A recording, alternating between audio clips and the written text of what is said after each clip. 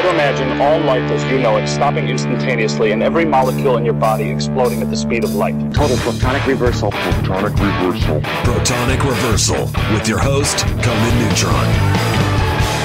Broadcasting from a secret underground lair in Milwaukee, Wisconsin. A gigantic middle finger to everything that is rotten about music, rock and roll, and corporate power. The thing is, though, if you don't laugh, you're going to go on a killing spree to sharpen nails. Confidence of a hero or a fool. I wasn't exactly certain which. Could not be more professional. It's only one I choose to devote my life to. That's okay. It means something. It means something. And take that away.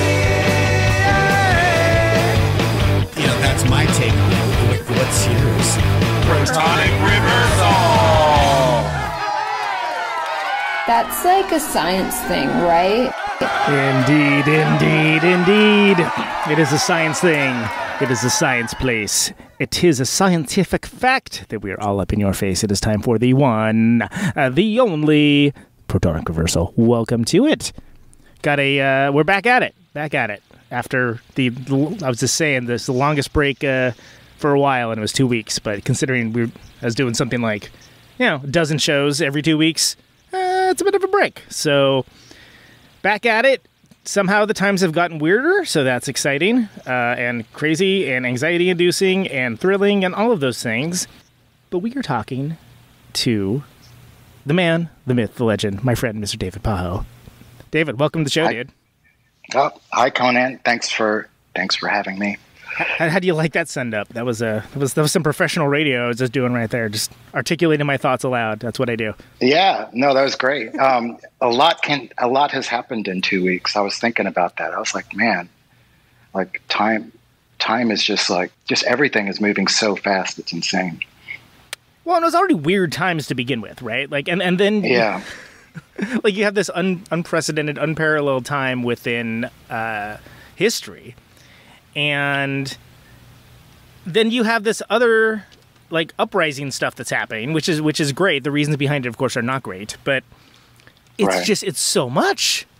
It's so much, and it's just one of those things would be a lot. Yeah. And to be dealing with both simultaneously or attempting to deal with both simultaneously, it's overwhelming. Yeah, it's insane. Yeah, it's definitely overwhelming. It's like my main emotion the past couple weeks. I feel like just overwhelmed all the time. Cause it's like just hard to roll with everything. But I do like change, and I embrace change, and new, like making, just having new experiences and, changing myself, like I have to keep like myself in check. So I do like it, but it's just like it's just nonstop, and I think, I don't know if you've noticed, but it does seem like people are forgetting that COVID-19 is killing people now. Dude. I'm glad you said it, not me, because I was just like, I'm on the precipice of going on a rant about this basically on a daily basis. And it's just like, well, here in Wisconsin, it seems like people are like, oh no, we wish that away. Like, it's like when everybody claps their hands and believes in fairies and like the stage production of Peter Pan or whatnot. Yeah. Like they just clap their hands and, the pandemic went away. That's what it feels like. It's like, I don't know why you think the pandemic went away. It didn't. And a lot of people, they know that it still exists, but they just, they doubt it. They doubt that it's ever going to affect them or anybody they know, or they think it's all a scam. Like I know, like intelligent people that believe that it's, this was invented by governments, and all these governments are working together it's all like a scam to keep us to like crush small businesses. Oh yeah, totally. So see, here's what I have to say to that, and this is interesting because like for my day jobs, I've actually worked for the government before, and so what I always will say to that is, look, man, I've worked for the government, and you were giving government entirely too much credit for having their shit together. If you think that's what I think, possibility, because there's no chance that, I mean. And even getting like governments and all over the world to work together to create one scam that would just never happen. Like we all hate each other too much. Like maybe hate is a strong word. And it's not political bias or anything to say that. It's just an acknowledgement of the fact that it's difficult to get a lot of things moving at the same time until you do. And that's momentum. Yeah. That's mass, right? And I feel like things have reached a critical mass for things to have the potential for change. It's so irritating that these systemic problems have been here for a while. It's not like this is something that just started last month. Totally. Yeah. But I also feel like, do you think that people would have reacted the same way if they hadn't been cooped up for like 7 or 8 weeks? You mean with the protests? Yeah.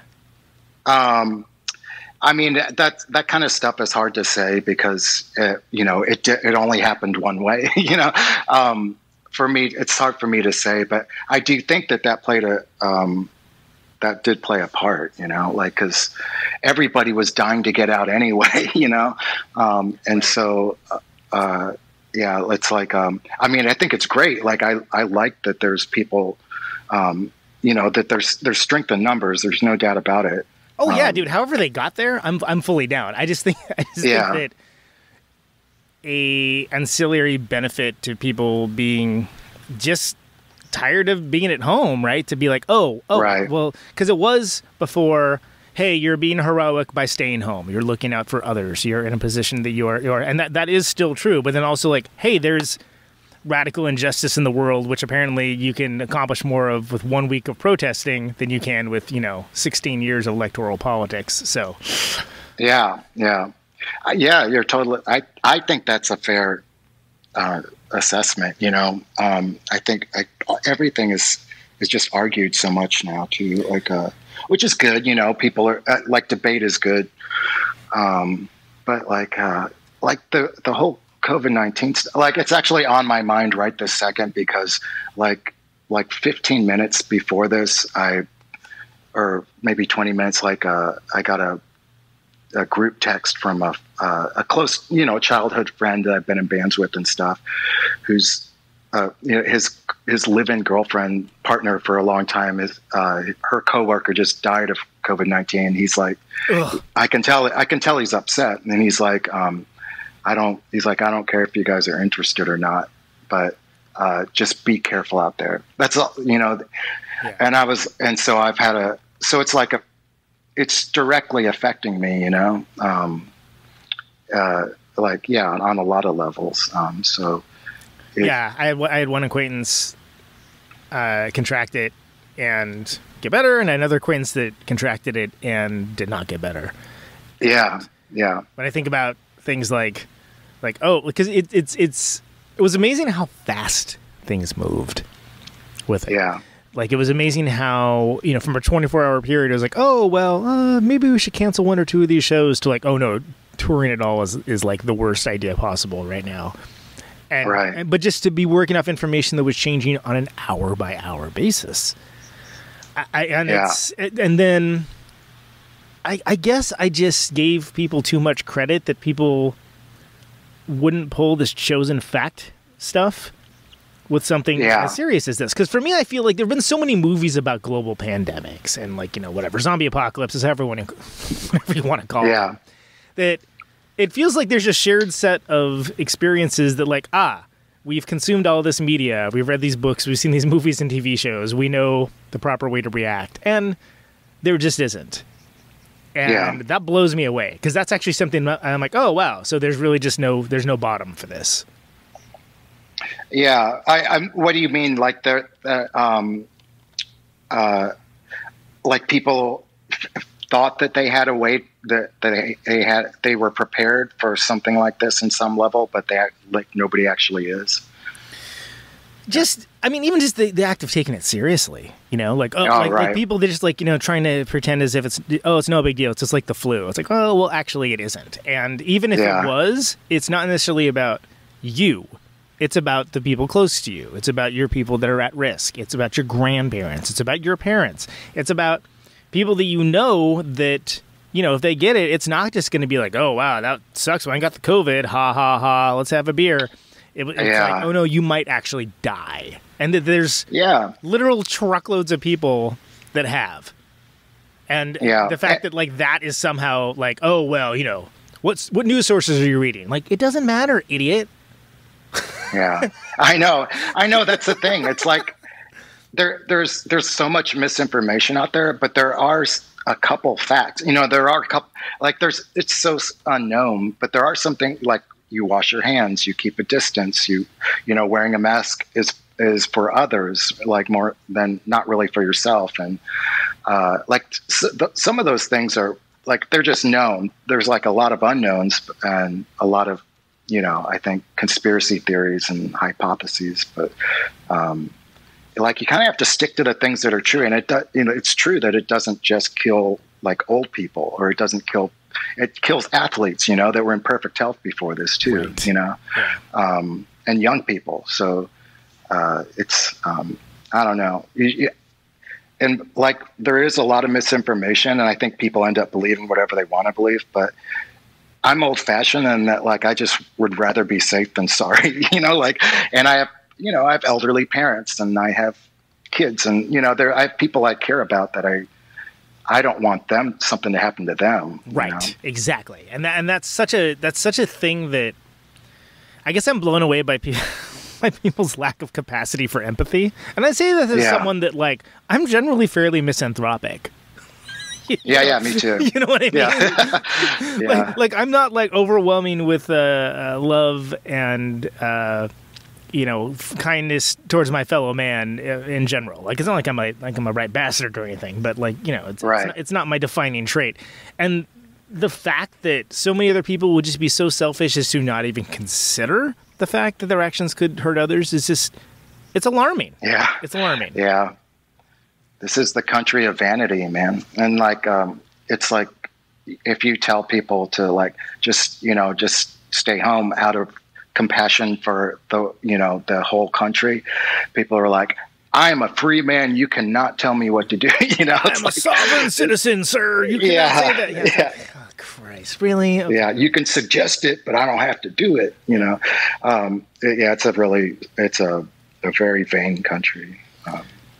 Anyway, this is Pandemic Talk with Pajo and Neutron. Yeah. I'm not a professional. Yeah. Let's talk about music. Yeah, we probably if you want. should. Yeah. I know. Well, actually, I don't know more about music, but I'll pretend that I do. You know enough. Yeah. I was sitting there and I was figuring out the total number of records that between you, me, Vern, and Lauren that we all have done, and it was over 80 of them. Oh, yeah, I can believe that. Yeah. But like over half of them were you, dude. Like you were the one that I was like, God damn, because I kept forgetting about ones. I would be like, oh yeah, I forgot he did that. Oh yeah, I forgot he's on that record. Oh yeah, cool, I forgot about that. Man, I forget about records that I've done too all the time. Like somebody pointed out recently, I did a split single with Entrance. Do you know that band Entrance? I'm not sure if I do. Paz from the Pixies plays with them, but he started off as just a solo. His name's Guy Blakesley, and he did a solo thing. But like ages ago, I did a split single with him I forgot about, and it's only on vinyl. I don't have there's no digital copy of it. So, and somebody brought that song up, and I don't even remember what it sounds like. But there's like tons of. Or like I just showed up at somebody else's session and ended up playing drums or something, Right. Like there's lots, there's so many like little things that I forgot that I played on. So I would never want to try to figure all that stuff out. No, for sure. But there's also, it's shown that you've had a long career of being on doing interesting stuff and doing interesting things. Like, I mean, I think about the fact that, even just like the bands that you've toured with as well. Like, you spent some time. I totally forgot, dude. We talk more than I think people might realize, and I forgot that you played bass in Interpol for a while. Like, I just forgot about that. Yeah. That was Yeah. And well, I was just gonna say somebody was talking about Interpol, and I was like, oh yeah, they had David Pajo on bass for a while, and I'm like, oh yeah, they did. I forgot about that. Yeah, that was it was for 1 year, but it was, like Carlos was a big part of the band, right, a huge part of the band, and for a lot of people, they associated Interpol with Carlos, because he was so stylish and visual, and his bass lines presence as well. Yeah, big presence. Yeah. And so when he left the band, I was the first person. Like, I filled his shoes, which I was like, man, I don't know if I can replace Carlos, because I'm like the exact opposite. I have zero fashion sense, and I like to play with my back to the audience.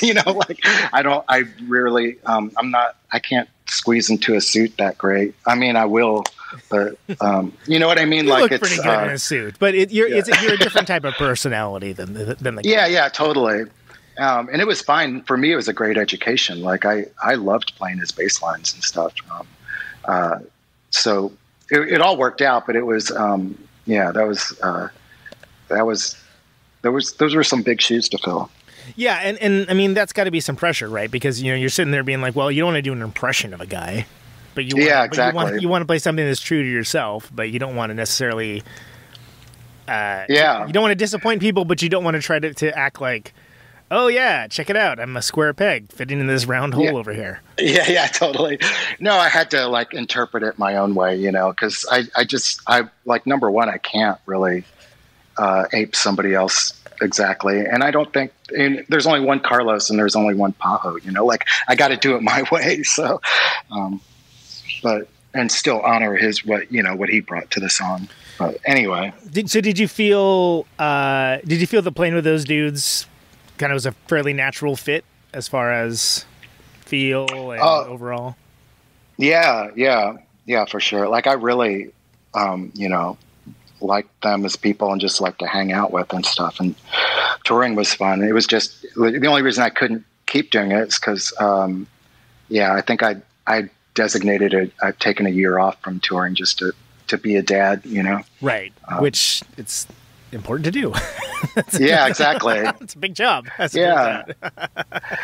is. And I think that like living a life outside of music is important too. Like, I feel like musicians that only play for other musicians or only write songs for other musicians. Like, I feel like I don't want to be that type. Like, there has to be the source has to be real life, and that's where the music comes out, like, but if, I don't know if I'm making sense, but like, if your whole life is wrapped around music and you don't know what it's like to, I don't know, like get in an argument with your wife or something, like, then it's sort of, to me, there's like real life just gives music substance, Yeah. And I mean, I think I had Martin Atkins on, and he was talking about when he joined Killing Joke, and the Jazz Coleman had he was writing songs about how First Class wasn't very impressive, flying. Right. Okay, yeah, that's real relatable, dude. Like, you're writing. Yeah. Oh, I know. Yeah, exactly. Like, and I think that's, I think that kind of happens to a lot of people, like a lot of musicians where they get so successful that their whole lifestyle changes. And, I mean, I guess that's natural. But I don't know. It's like I've always, like, when stuff starts to get too big, that's when I want to leave. Just because it becomes intangible to me. It's not like I don't like it anymore because it's getting popular or something. It's just because it's getting too complex, and I just kind of like the below the radar vibe. I just have another terrible example is like the turn the page sort of songwriting of just like, oh, it's so hard to be a famous band on tour. And it's like, well, yeah, but nobody's forcing you to do this. I mean, yeah. People want to hear your music, and that's nice, but you don't have to do it if you don't want to. Like a good example of that is the Metallica movie, the one that plays out like a real life Spinal Tap. Have you seen that? Some kind of monster, right? I saw it in the theater, but I remember a lot of it. But, yeah, I mean, it's eminently quotable, right? But yeah, I was talking to a friend, and he was just like, "Yeah, the whole time I just wanted to scream at the screen, break up." Yeah. Oh yeah, talk about no longer being relatable when he's like when you're supposed to be excited when he sells all those paintings for a shitload of money, like he's almost in tears, and you're like, oh my God, I cannot relate at all. Yeah, what is he doing? I'm not even happy for you. Yeah. Like, what's Hetfield doing? He's running around in his classic cars. Great. Who gives a crap? Like, I mean, like that's like this is. Or the worst part is he like missed his son's birthday or something because he was in Russia shooting bears. It was like, you fucking asshole. Yeah. Like I was not exactly a relatable situation. To be sure. But anyway, so getting back over to, to all your various bands, it's important to realize for folks that only like know from the records. I mean, Slint was like all of the folks that kind of latched on to that band. That was like after. Like Spiderland, you recorded Spiderland, the band was done at that point. Yeah, it was like well after that. It was, yeah. It was. I mean, it was like we broke up. I think it was literally the next day after. Like Brian and I worked on the layout, which is funny because the layout's so simple, but I feel like we worked pretty hard on it and we just kept taking stuff away until it became minimal, and it's just like, it was just this constant, like, it was the same way I guess we approached the songs in some level, like just, it wasn't about adding more and more layers. It was about stripping stuff away. But it was like the next day after I'd sent the artwork to Touch and Go that, that the bomb was dropped and we broke up. It was like, so like, wow. And I was surprised Touch and Go even chose to release it. I think because they were going to put out this ghost band that no longer existed. Yeah, they couldn't tour for it. They couldn't. Yeah, which how funny that. I think it was. He'd already invested in it, so he was like, I just have to put it out now. Like but nobody expected it. We just thought it was going to get lost forever. And fucking Nevermind came out right before Spiderland, I think. I totally forgot about that. Yeah. It was just, we were all just resigned that like we were already trying to forget Slint. I mean, what was that? So that was with Brian Paulson, right? What was that recording experience? Yeah. So we've never talked about it. And I think that if you have talked about it, I've never heard it.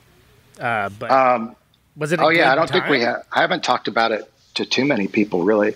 I don't, I always thought it was a good time just because I loved going to Chicago and I loved being around those guys.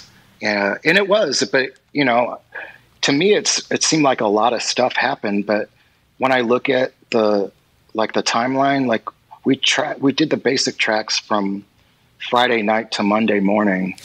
and then I think did we do another weekend? I don't think we did another weekend. I think the next weekend was mixing. So was this it. 4 days or something like that? Well, it was just 2 weekends. Yeah. That's awesome. Which is crazy because we had the studio. But we barely slept, like there wasn't much sleep. And there was one time,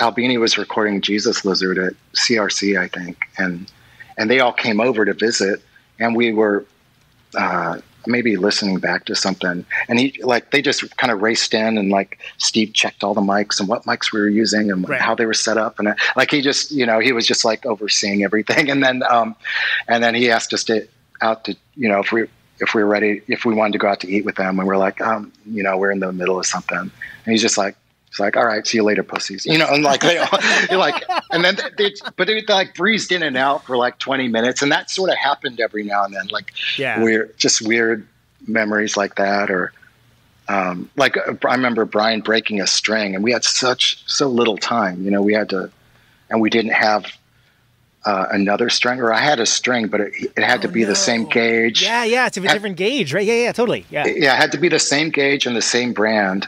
And and he didn't have one. And so it was, 4 a.m. So we were like racing, like trying to get this one string so we could finish tracking. And it was jam packed. Did you have to like go to like a guitar center? Or something? I'm trying to think of what 91. I think they were around then. Jennifer Hartman happened to have that exact gauge and brand, and she just showed up. She was so cool. Like, I feel like we had little adventures like that on the recording, but it was a short amount of time. It was a real short. Those all sound like adventures. Like when people think about records they like, I think they like apply these almost like sitcom style situations to it of like, oh yeah, that's when the Jesus Lizard dropped by and like, whatever. Right. Yeah. It's like, that's not how recording is, except for when it does. Yeah. But, Yeah. Yeah, totally.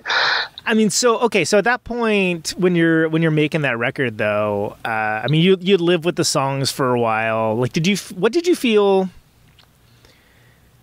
recording wise versus how it came in changed the most, or was it mostly sort of like, oh, that's pretty much how we thought it was going to be when it came in?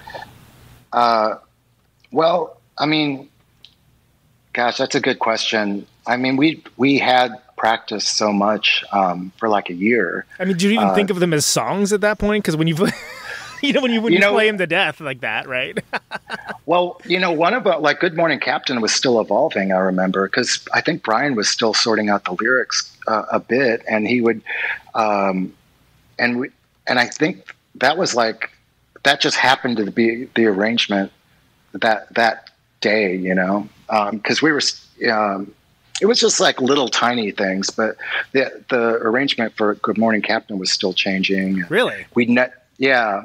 And none of us had ever heard Donnie Man until we were recorded that weekend. Like that was a song Britt had, and he just busted it loose.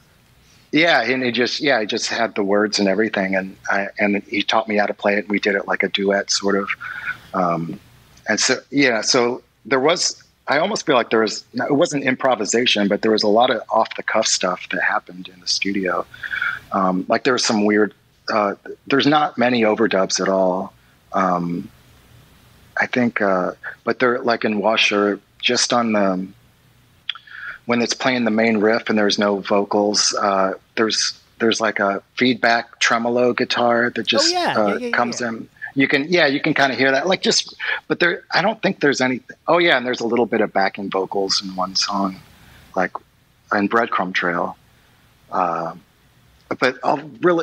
but mixed really low. So it's sort of like you almost have to be listening for it. Like it forces you to kind of like, huh? Yeah, what's that in the background?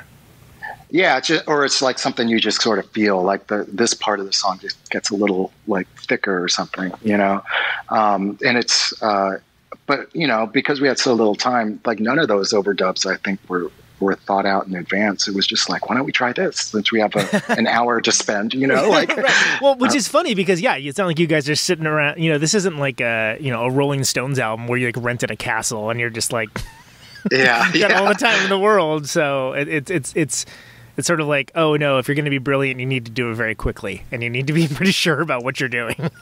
Yeah, because we had like a very low budget, and we the seconds were dollars just going by. We're running out of money fast, and we're spending a lot of time finding this gauge string. I was thinking about it's funny. I've used this analogy a lot. Like a sort of like a power meter, like in like a fighting game or something. I think about that in terms of, but it's like budget, and that's your budget just keeps going down the more time goes on. Yeah, like a death clock or something.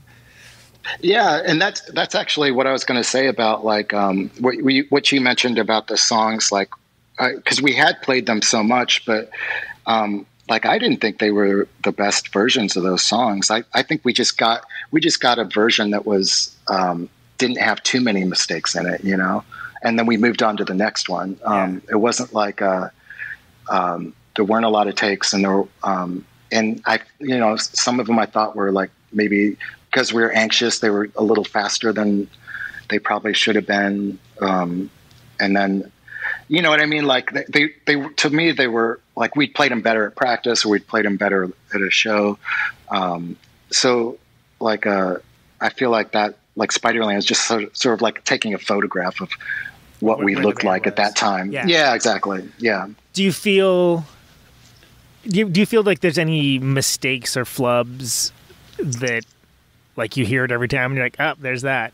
Or is it something where you kind of mostly hear it as music now? Man, after I couldn't actually listen to it for like a decade after it came out. Really? Oh yeah. I don't think I even listened to it. If sometimes I would hear other people listening to it, and it would always bum me out. Like, yeah, because I'd be like, oh man, that's where it's supposed to hit the snare, or I was supposed to do this, or like, but like it took a long time for me to become proud of that record, for sure. Like I think, yeah, I felt like I was in the shadow of it in a lot of ways, and that's why I was like when I did my solo stuff, I never wanted to talk about Slint or anything. Yeah. So that's a good point. We'll get to that in just a second. Is something where the last thing I want to say on Spiderland though is like, I mean, did you feel like when it hit and like kind of hit in people's consciousness and kind of stuck with it and stuck there? Were you shocked? Were you like surprised, or was it something where like, oh, that's cool, and you didn't really think too much about it, or like was it something like? Yeah, it was more like that's really cool, but yeah, I couldn't conceive, like it was so alien because I was so used to being the band that. It was just like the handful of people that liked us, I felt like, and we knew them all. Right. Totally, exactly. So, yeah, they were our friends, we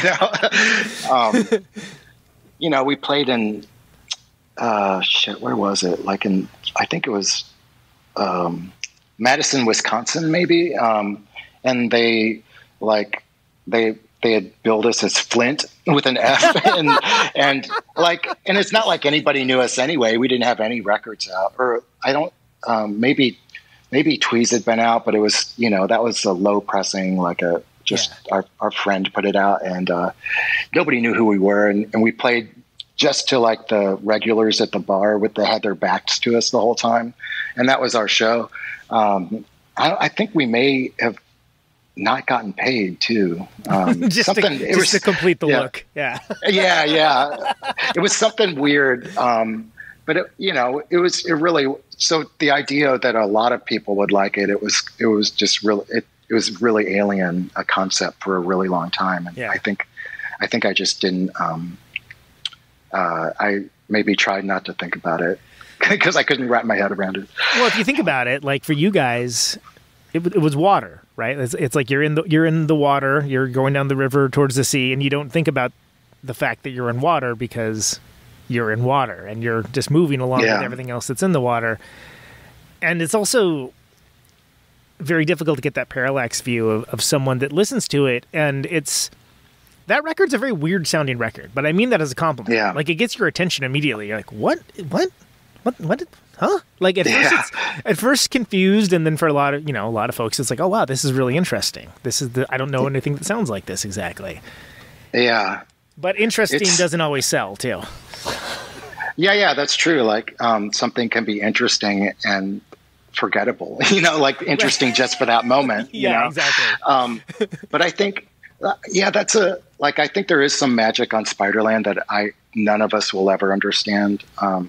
And there's like an atmosphere to it, and there's like it's very moody, kind of in a good way. Yeah, it's like a world that you get into.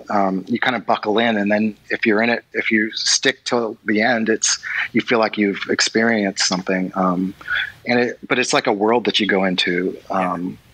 And I don't know how that happened, I don't No, but that's okay. You don't necessarily have to, you help perform the spell. You don't have to be the magician that shows the trick, and it doesn't matter if you even know the trick. You perform the spell. Yeah. And I say that as a scientist. Yeah, exactly. As a magician, sometimes the magic just happens and you don't know. Just everything aligned. For that. And you know what? I do think the best things are when you least expect it. Like the best things happen. And we'd had low expectations for sure. When you have low or no expectations, there's nowhere to go but up. Right? Exactly. Yeah.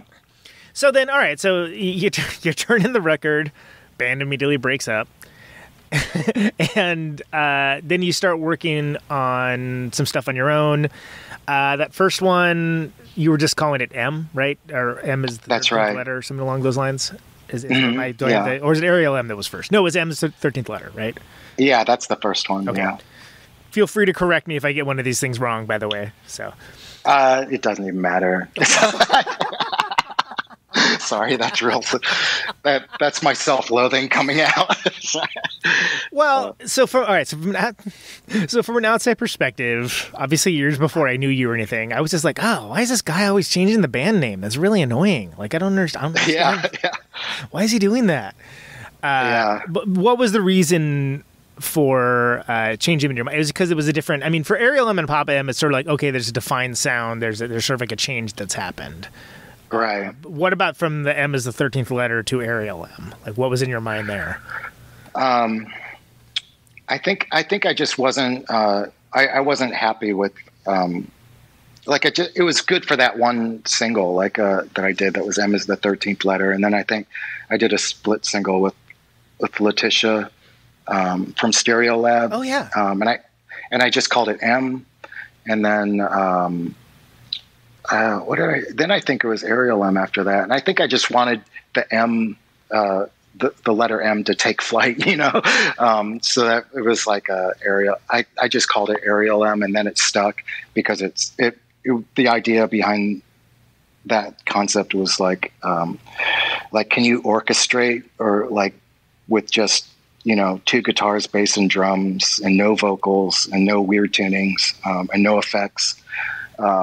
Like, what can you do with that? Like, it was just like an experiment, like how, so I wanted to see like how expressive can you be with it, and like and have fun with it at the same time, or create some kind of mood. So that was the idea behind Arial M. Was it an homage to the Fritz Lang movie, or was that just coincidental? I loved the movie for sure. Yeah. Peter Lorre, it's good. Yeah. I saw that movie as a kid because, this is boring story. I don't even know if I should say. Hey, you've heard this story. Tell it. Yeah, well,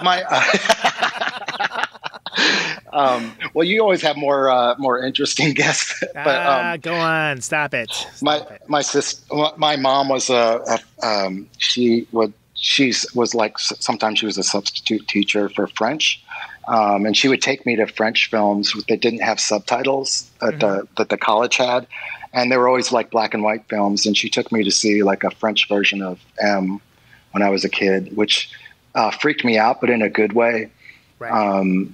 And I remember seeing it and feeling like, I remember telling her after the movie, because I would go with her just because I liked movies. And even though I didn't understand a word of it, and it was like these old fashioned movies. And I was like, 10 or 11, but it looks cool, and you're there like having an experience, and we didn't have Fortnite yet, so it was like as a kid you have to do something, and and I remember like after the movies like being like, I totally understood that movie. I think I can speak French now, Mom. She was like, really? And she was playing along with it, I guess, but I was firmly believed that I understood everything that happened in the movie. Got a crash course in it, by courtesy of Fritz Lang. Yeah. But yeah, and also I don't know if like how much of Renee's interview with me that you got to hear, but like I found out after because to me M was a symbol, like it wasn't. It was a shape, it wasn't like I didn't think of it so much as a letter, but like almost, like I loved when Prince changed his name to just the symbol. Oh, the unpronounceable symbol. You can't. I thought that was amazing. Like, especially to be like a mainstream artist and to pull a move like that. Like, I just couldn't believe that he did that. And I like the idea of having an anti-band name that was like, was just a shape. And to me, the letter M was a shape, but it was also on a typewriter. So, so I wanted to call it just M, but it turns out there was a band called M in the 80s that did that song Pop Music. I don't know if you remember that song. Pop music. Yeah. Talking about Pop music. Yeah. That band was called M. So I was like, man, I don't want to be associated with them. So I had to change it.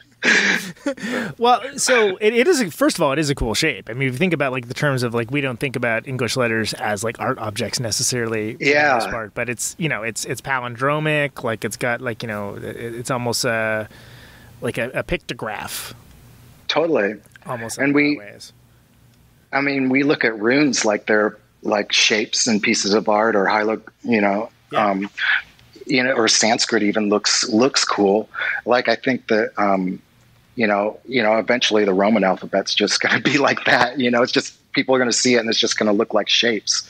And I just like the shape of the letter M. There's always those. Maybe it's, yeah. Oh, no, go ahead. Sorry. No, I was going to make a bad joke. Oh, I was actually going to make a bad joke too. Oh, go for it. Yours is better than mine, I'm sure. Well, I was just going to talk about the fact that, you know, people get like Japanese letters tattooed on them because they look cool. Yeah, totally. But like, you know, it being like, you know, oh, what does it say? Oh, it says this guy's an asshole, you know. Yeah.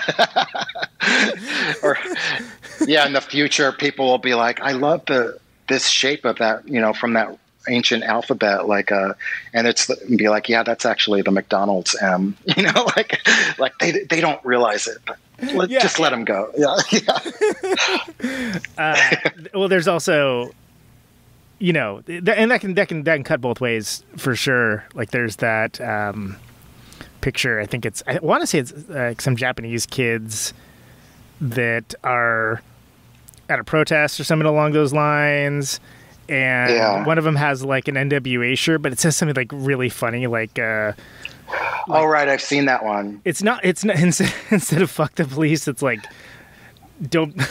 It's oh god, what is it? I can't remember. It's like a polite way of saying like ignore the police or something. You know? Yeah, it's something where they didn't have that specific translation, so whoever it was kind of like did the best they had with what they got, and they actually made something like totally awesome because of that. Yeah. What is it? I think I have it somewhere. Let me try to find it. This is the best radios when I go looking around for a meme that nobody can see on a radio show. Christ. Oh, here we go. Strongly dislike the police. There we go. Yeah. And I think a lot of that is, it's the same thing as like, they just want to see like English words on a shirt, you know? Yeah. And NWA logo is identifiable. Like it almost doesn't matter what it says. Yeah, and it does look cool, even though, and it's almost, you know, if you're in the position of like, you know, Dadaist and absurdism, it's almost like cooler that it doesn't say fuck the police, that it says like, you know, strongly dislike the police. Yeah. Yeah.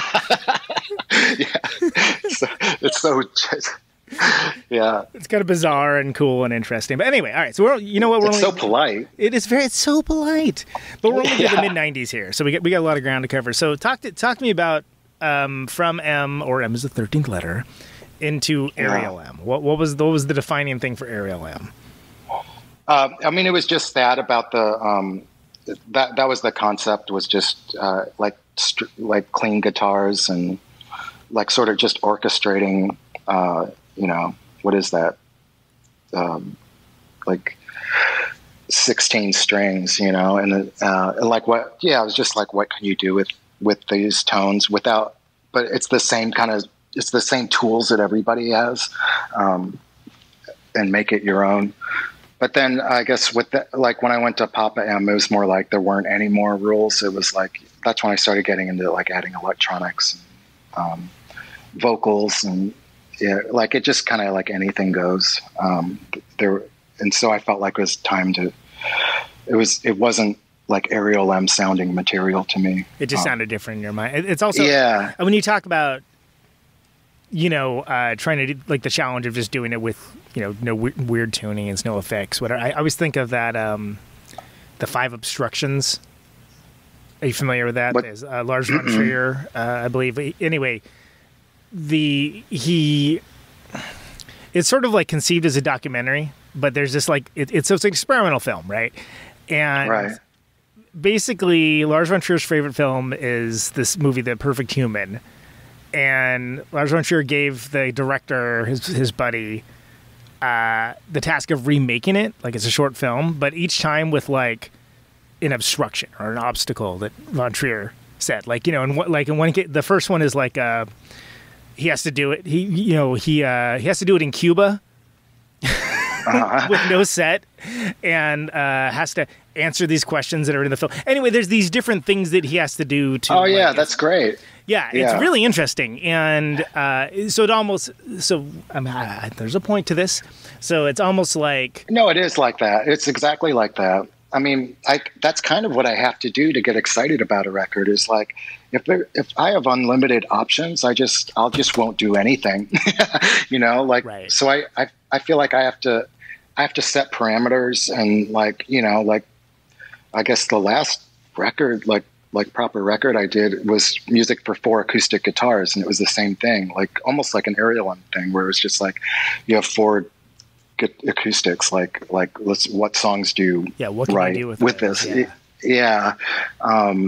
So I like setting up like parameters, I guess, where because then that gets me excited, and I'm not distracted. Like I have a narrow focus that I have to stay within for because that's plenty of problems to solve for me. Right, like, exactly. You know? Well, and that also can be a creative spark, right? Like if you don't have as many... Totally. If you don't have the crayon box that has... How many are in the really big one? 96, 110? I don't even know. But you know, I don't remember really now. One, yeah. Right. If you just have like the small box, the 8 box of crayons, and it's like, okay, here your crayons go. Like, you know, make a picture. You know, I think I got that. This sort of, thinking about it now, like, I think that's just something that I've learned from just friends, like growing up with the friends that I grew up with, like just creating, when I played with Royal Trucks for I guess that was almost a year or two in 98. See, I forgot about that too. Yeah. I played bass with Royal Trucks for a while, but I remember Neil told me about a drummer that he didn't like the way he played. He was like a sort of a flashy drummer, so he would do stuff like take away his snare drum and floor tom and be like, "Okay, this is your kid. This is what you have to work with." Yeah. Yeah. And then he started playing cool stuff or something more interesting, you know, and so I think that's a good I remember I played a show with. Or no, it wasn't a show. It was just like I played one song. It wasn't even a song with David Grubbs and John McIntyre. It was just, and we didn't. It was just a concept. Like Grubbs was like, okay, let's go on stage. We each have our own cymbal and drumsticks, and we play the cymbal for 20 minutes. You know, so and because like people aren't used to really hearing that, just cymbals. Like going for 20 minutes, yeah, you know, as like the thing, not like as as a side dish, but as a main course. Yeah, yeah. So it was so I guess that whole like having parameters, like it sets up a problem that you have to solve. You know, like how can I make this interesting while you're doing it? You know, like maybe we should try to like if I put some dynamics in, somebody else can step up, or vice versa. You know what I mean? Like you kind of like. I do know what but you kind of, yeah. Or like, you know, I'm going to tune all the strings to one note. And like, what's that going to sound like? And it's like, oh, you know, it's awesome. Oh, terrible. Okay. You know. Yeah. Both at the same time. Or if it's like terrible, like, how am I going to make this work? Yeah. Because this is the only tool I have for this overdub. Right. You this know? is what you've chosen to do. Okay. Let's find a way to make this neat. You know? Yeah, exactly. Yeah, so I don't know. I don't think it's like anything on my part. I feel like that was sort of the culture that I grew up in, was like this. That's how you have fun and like fuck with things and just have a new experience, whether it sucks or not. You know, it almost isn't the point. It's like, you know, it's like it might suck for the listener, but like, you know, sometimes it doesn't, and that's you know, the nature of the beast, I guess. There's the physicist Richard Feynman, like one of my favorite people, and like he used to give these like physics talks, and it was always really good because he was able to like break down this complicated science to the layman in a way that's very funny and very entertaining. But one of his he sounds great. He's totally awesome. And one of his books is called The Pleasure of Finding Things Out. And I always thought that was a really good book title, and especially for a dude like that. Yeah. It's like applying that same principle for music. The Pleasure of Finding Things Out? Yeah. Is it like a sex book? No, but he does have a really funny thing about masturbation, and like when he's talking about when he's working on the Manhattan Project. He does this whole like complicated thing of like tables and graphs that shows like how much he was able to like focus versus how long it had been since, That's great. And he's like super scientific about it, and it's really funny. Like, it's very entertaining. That's on Surely You're Joking, Mr. Feynman is the name of that one. Wow, that's amazing. Man. Anyway, physics books. So Papa M is kind of the moniker that you've stuck with the most. I think that the first Papa M release is like 99, right? Something like that. It's been like 20 years, something like that. Yeah, I think you're right for Papa M. Yeah, 99.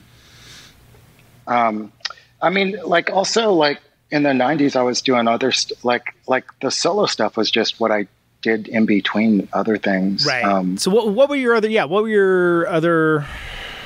Well, like right after Slint broke. Oh, sorry. Go ahead. Oh yeah, totally. We've skipped over a whole area. Sorry, my bad.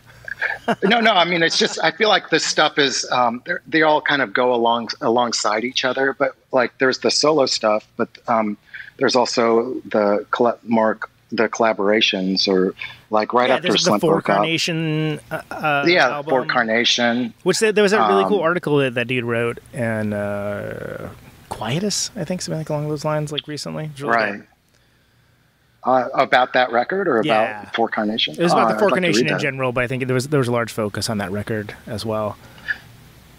Yeah, that was it was a good time for music. I feel like because Slint broke up, but we were all friends, so we all played on the first King Kong single and the first Palace Brothers. Oh yeah, singles. was it? That's another one. Palace Brothers. It's like yeah, yeah, and then Bonnie Prince Billy. So that was well, because there's like Joy. There's that run of records. Like there's like Joya and I See a Darkness. Yeah. I mean, obviously, Will's a powerful songwriter and musician in his own right. Like, what was the experience of working on those records with him and working that stuff out? I mean, it was, like all of us were like, I feel like, they were so young when I met him. I was the oldest, and I was probably like 16, so I would, like, we just known each other for so long. I guess at that point, it didn't seem like we would just help out Ethan and it would be a King Kong record. But like, sometimes we play different instruments. Like on the first Palace Brothers single, for Ohio Riverboat Song, I think Britt, the drummer from Slint, is playing guitar. Brian's playing bass. Brian's playing drums and I'm playing bass, I think. So it's like the Slint guys, and Todd Brashear was engineering this single. So it was the Slint guys, but everyone's on a different instrument doing a different thing. Yeah, so it doesn't sound anything like Slint, and it's Will's songs, and so like I guess like working with Will, it just all of it just felt natural. Like it was just like jamming with your friends, or it was that kind of vibe. It wasn't. It was just really natural. Well, and those couple records that's another example of just records that really, found their audience and connected with people and have massive, deep meaning for folks, even years later, and that new folks discover every year. Yeah. I mean, did you have the idea when you were working on those ones? You're like, oh, we're making something special here. This is cool. Or was it just like, oh, whatever, we're jamming? It was, I mean, I felt like everything was special, to me. I didn't feel like it was special. Yeah. No, I know what you mean though. Like I definitely had no bigger picture. Like it was for us and that was it. Like, in fact, I expected everything to be forgotten and it didn't matter, we weren't like, the music wasn't being made for those reasons anyway, to be remembered or heard again. In my opinion, like, it was just I thought it was cool, and my friends thought it was cool, and that was good enough. Like, that was a success right there. Well, totally, because I mean, that's what it should be about, right? It should be about making that deep connection and finding something cool, and not necessarily worrying about how it's even perceived. Yeah, and I think if the music is good, like, it'll find its audience. You don't have to go digging for it, or in my opinion, at least, like, place ads on TikTok. Yeah, I barely know what TikTok is, by the way. So that's the really me too. Yeah, I feel really modern for I'm like clawing at the air for a reference. I'm like, TikTok, sure, that sounds good. I don't even know if they have ads. It's like, they do. It's like Neil Hamburger talking about the Red Hot Chili Peppers. Like, you kind of he doesn't really grasp what they are. It's just it's like a name that he's heard. He thinks he's being modern by saying it. Right, exactly. Yeah, it's like a. But like, it's like yeah, basically. My dad. Yeah, like your grandpa trying to be cool or something. That's how I feel when people talk about TikTok. I'm like, well, I don't know anything about that. Oh, me too, man. Yeah, I'm in a bubble for sure. Like, I think the music, like, I think I'm especially on this trip because was raised in Kentucky and stuff, and like, I've been living for the past 5 years in California. And LA especially has, like, there's a lot of ambitious people in LA. And I guess I just figure people are people. And I didn't realize that, like, how everybody wants to make it big. Like, everybody wants to be the next big thing. And like, the Uber driver here's that you're a musician, like, hands you his card, like, check out my SoundCloud. Yeah, and I'm working on a screenplay too. Like, you should check it out. Yeah, like, everybody. It's just really bizarre to me. Like, and I feel like there's, like, especially in music, like, there's been this. Like, things have to be done a certain way. Like, you have to get likes and followers, and you have to build a name, and you have to get a manager, and you have to get a booking agent. And you have Who handles your social media? Who does, Yeah.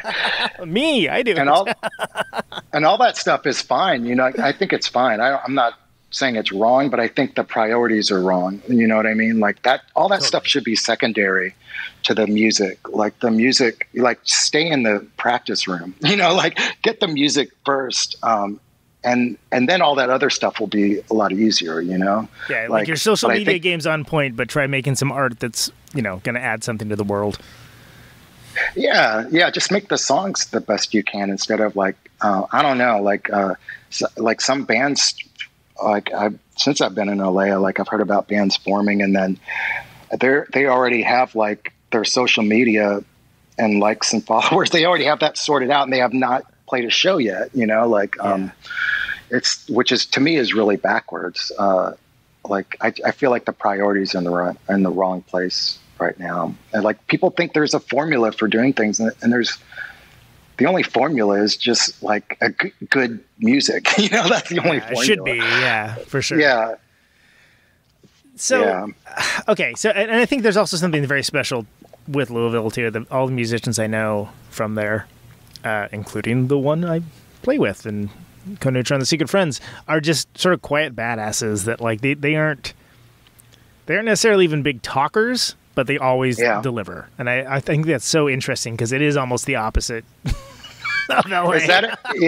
Yeah, totally. And I like LA too. Let's be clear. I'm just saying that I love LA. Everything you're talking about, it's like, there is, like, everybody's got an angle. Everybody's got, like, a hustle that they're trying to do, and they're all, like, really worried about culture most of the stuff shock that doesn't for me. matter. Yeah, of course. Yeah. Yeah, it's not like, hey, I hate this. It's just like, I'm learning it, But yeah, that I didn't realize that was a Louisville quality. It was after about the first dozen musicians I met from there. It was like, okay, I guess this is. I don't know. Like, it's no, but I think you're right. That's that's an objective perspective, or like your vantage point is probably more truth. Like, because I feel like I'm stuck in it, and it is true. Like a lot of the Louisvillians I know are a few words, but yeah, when it's time to deliver, they always do. Like, it's just, yeah, that's what you do.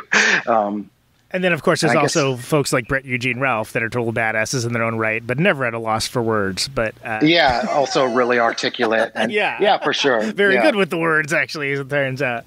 I didn't even know that I didn't even know anything about Malignant Growth. I don't know how I would have, being from California. Yeah, I don't know how you would either. But like when he told me like all those stories of like, you know, them with him doing warm up with Minor Threat and stuff like that, I'm like, oh wow, that's crazy. There's a whole side of you I didn't know about. This is so cool. Oh man. Yeah, see, that's the Brett that I knew first, and like the new Brett. Yeah, Brett is pretty much a living legend for sure. Like last time I was in Louisville, I spent a lot of time with Brett, and I was like, okay, I've never asked you about this, but this is like one of the rumors when I first met him. Like I was intimidated by him. He's intimidating dude. He looked like a biker, especially back then too, really hardcore. Yeah. And I was like, I'd heard about you before I'd met you, so I was already intimidated because he'd played with Malignant Growth in Cincinnati, it was in Cincinnati, I think. And there was like a sort of a rivalry between scenes a little bit. And he, like, while Malignant Growth were playing, he went into the slam pit, took a metal folding chair and stood on it and dared anybody to knock him off the chair in the middle of the pit. And he did the whole set singing there and nobody knocked him off. Like, it was like, and I asked him about that. I was like, is that true? Or is that just like an like a Louisville myth? And he's like, and he told me the whole story and it was totally true. No, it's true, man. I tell you. Yeah, exactly. That's a good imitation. Yeah, dude. He's that dude's a walking, talking history. In a good way, and totally. still doing cool shit now, which is also important to mention. Totally, yeah. But yeah, that is the Louisville thing. I think, like, you don't really talk about what you do; you just do it. Mostly because maybe not all of us have the gift of words, or like we aren't masters of words like Will Oldham, I think, is a master of words, but he's also not a huge talker. Yeah, I mean the two aren't mutually exclusive. Like it's like you can be really I was about to say you can be really good with words, which is maybe the least articulate way I could put that. But you can be really good with words, but then also not a big speaker. Yeah. But take 2 weeks off, man. And oh man, yeah, guys, got to blow off the cobwebs now. I can't believe that. Like that's so many podcasts that you've done recently, dude. Yeah, I mean it's like I was saying to you about the Slint stuff. It's water, man. Like I didn't even think about it until earlier today. I'm like, oh my god, this is like the biggest break that I've done since like the pandemic started. And like, I think I've actually did more episodes in like a 6-week period than I did in like a 1.5 year period at one point. Because there was like 1 year where I just didn't do the show that much. And, yeah, because of touring and just that kind of thing. Well, and also, I've gotten to the point, I don't really do this so much anymore, but this medium is very passive, right? You do a thing, it goes out into the world, and then you never hear from it again, usually. That's usually how it works, which doesn't mean that it isn't part of people's regular life and something that is part of their routine. It just means you usually don't have that exchange or interaction. Not the same way as if you, like, play a show or something, right? Right. So because I'm me and I have the way that my mind is wired, I've definitely basically completely convinced myself. I'm like, oh, nobody is listening to this. This doesn't matter. This is stupid. I'm going to stop doing this multiple times. Right. While not announcing anything or saying anything. Yeah. Or even really like 100% making the decision. But what's crazy about that is I've always run into someone at a show or just got a nice email of someone like, hey, I just wanted to say, I really like the show. Like, it's really cool. And they would name something really specific. And I'll be like, oh my God. Yeah. Like, almost like in the Isn't ways. Isn't that the best? Yeah. It is. Because it's like, when you see that in a movie or TV show, you're like, no, that wouldn't happen. Yeah. But then it's like, no, that actually... That's not reality. Yeah, because it's usually like life isn't that cool. But it does happen, and it's happened like 4 or 5 times. More than that, but 4 or 5 times where I was basically on the precipice of like stopping doing it. And it means so much. And I don't know, like I hope people do that. Like I'm the same way. Like I don't want to give somebody a compliment because I'm such a huge fan or something. I'm embarrassed to be like, you don't want to say something stupid. I really love what you're doing. If they're your hero or something, like, but like one little thing, like one little compliment can go a long way. Like it can be like, like the difference between you doing more like stuff like that or not, Yeah. And it's not like, and I want to be clear, it's not like I'm sitting here like waiting for people to give me feedback to decide whether to do this or not, but but it's something that for me, knowing that like, okay, I can't tour, I can't record, I don't have a day job. Like I'm just sitting here in this bizarre anxiety inducing situation. What can I do? I'm like, well, what I can do is have these conversations with folks, which I enjoy doing. I never have people on that I don't enjoy. Like I've turned down plenty of people that would be considered like bigger guests. Not that this is supposed to be a brag about me or anything, but like I'm Ted Nugent.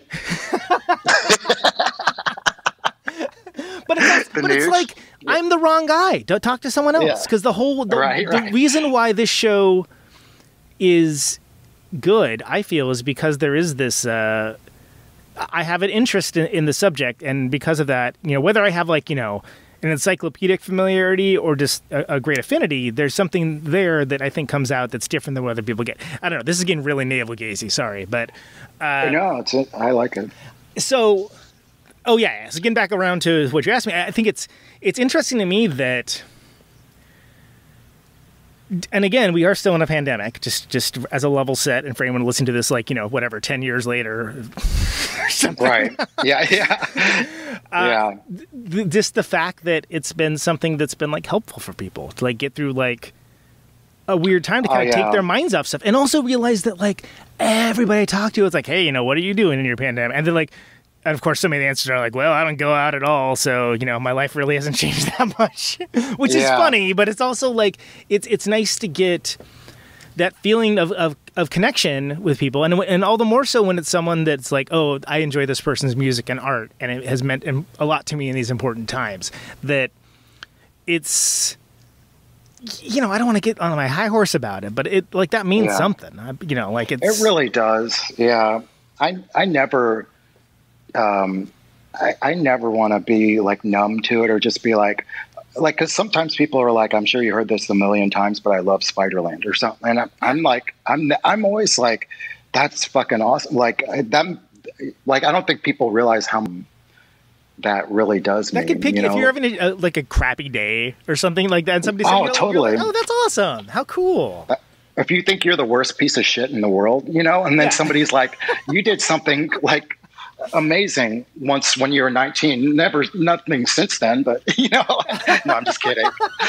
But it's like, which because when you're wired a certain way, though, that is something that like you whether you're kidding or not, that is something like a part of you will say, that's like the asshole part of you will say something like that, even though you intellectually know it's not true at all.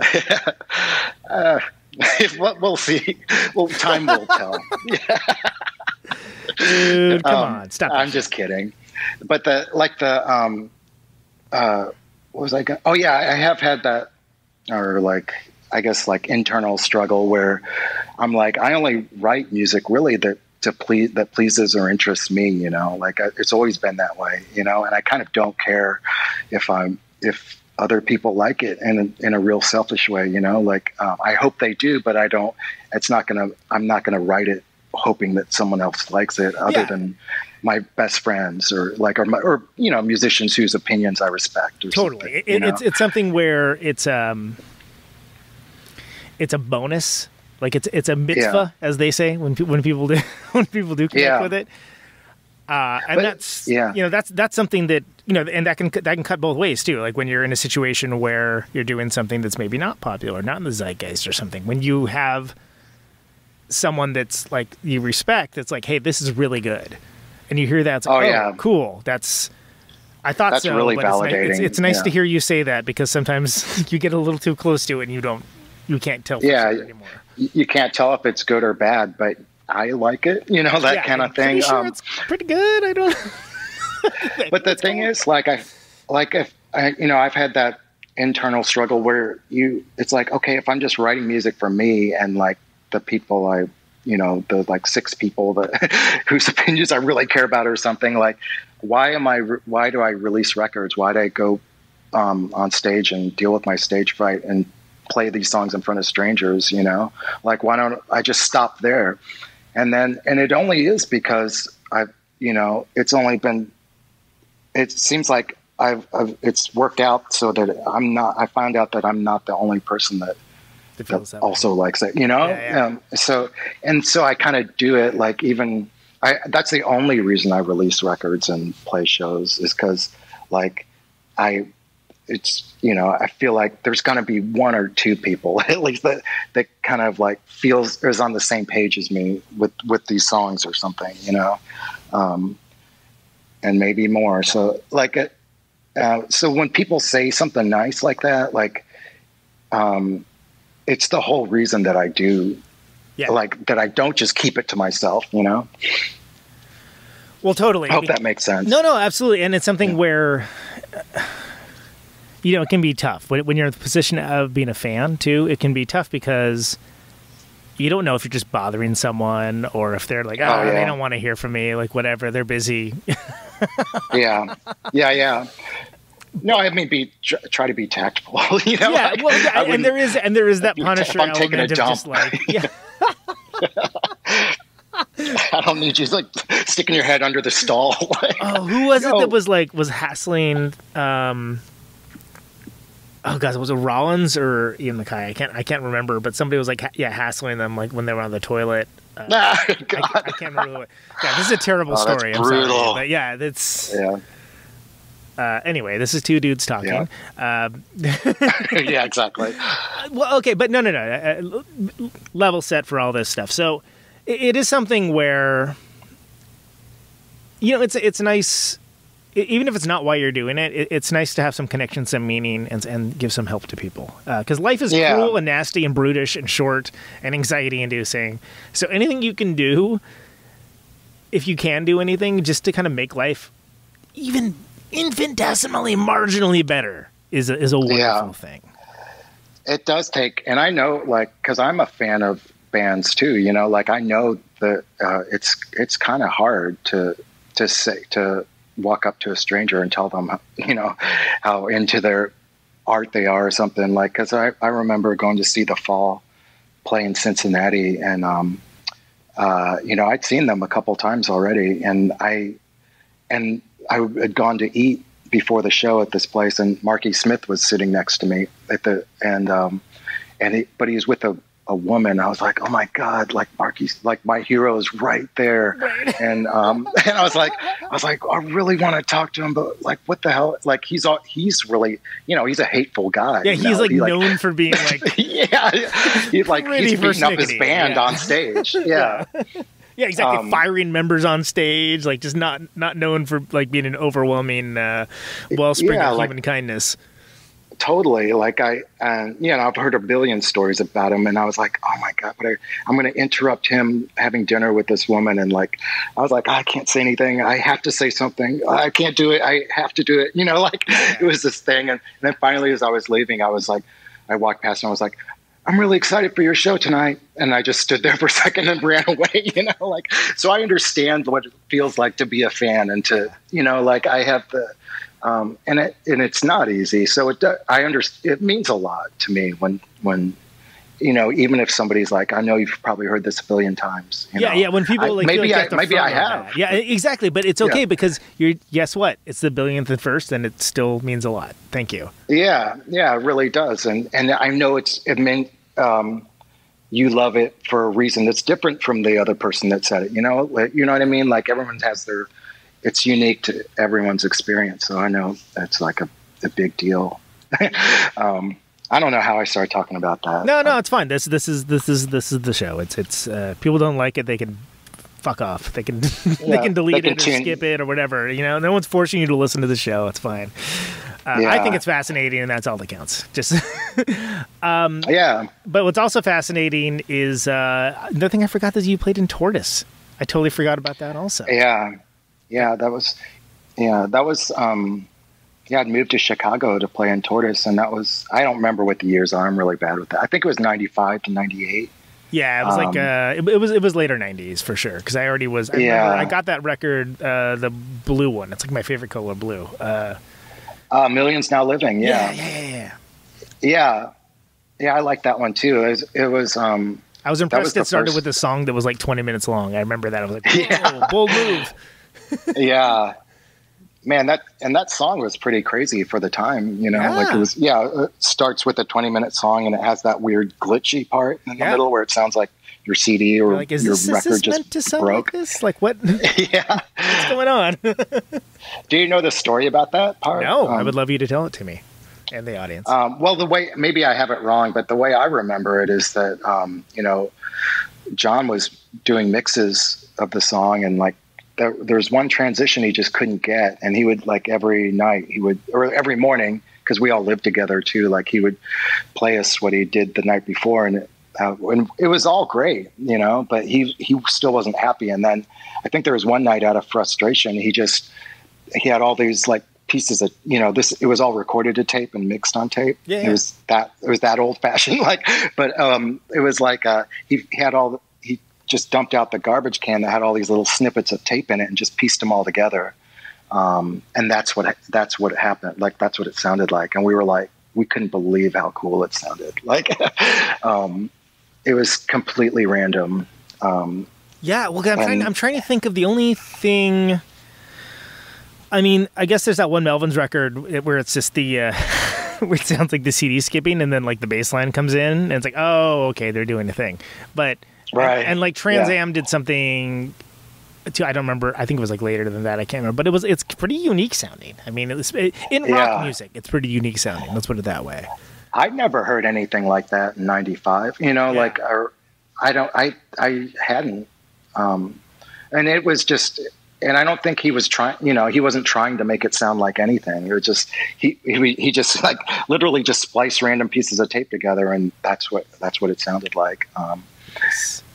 But like, so Tortoise, I think, was 95 to 98. And I toured with Stereolab during that time. That's right, which that was a thing that you posted something about that, and I was like, oh yeah, I forgot about it. But I also came to Stereolab pretty late to the game. Like for whatever reason, I just missed them until like way later, and I was like, oh, this is awesome. Right. How did I miss this? But whatever. Oh man, I do that with bands all the time. Like especially if there's like a hype around a band, like I'm sure they're great. I'll check them out in 10 years. Like like just because I want to judge it just for the music and not be like. Not based on trends or anything, or like what's cool with it. But as a result, I end up just missing bands and then missing a lot of great shows and stuff. Like I was like, shit, I should have checked them out back when I could have. Yeah, well, totally. Well, dude, I mean, I love that band Grandaddy. They're from the same town that I am, and we're doing all their best work when I was living there. But I was like, I'm too punk rock to listen to that shit. Yeah. And then, like later on, I'm like, oh, it's fucking great, and I'm an idiot. Yeah. Whoops. Oh man, I always like if I hate some music, I almost feel like I'm gonna eventually really love it. Because I hated country music. I hated so much music when I was younger, and then I end up loving it at some point. I hated Neil Young for a long time. Yeah. So you know what I mean? It's like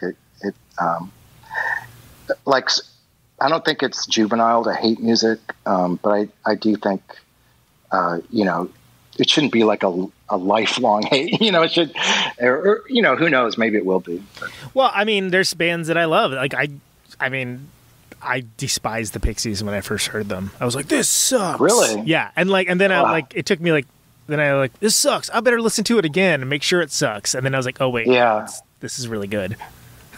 Yeah, it's so funny, man. Like once I don't know why I was so mad about it. I was like, oh, I thought this was going to be good, and it sucks. The fact that I was an idiot kid. Well, almost like the the fact that it gets a reaction of hate, or like right. is totally. There's something that draws you back to it. Like, well, but at the same time, like there was some music that I hated that I still don't understand why people like. Well, and I'm not going to name any names. So just real quick, talk to me about playing with Tortoise, or as my good friend Chris used to call them, Tortoise. Tortoise, yeah, that's how they would say in France. Tortoise, if you're nasty. Tortoise or Tortoise. Yeah. I mean, it was really great. Like, it was so funny because amazing in the musicians, early 90s, very different than not like interesting stuff, not like a traditional rock band by any stretch of the imagination. Not at all. Yeah. It was funny because in the early 90s, I liked PJ Harvey, I liked Stereolab, and I liked Tortoise, but those were probably the only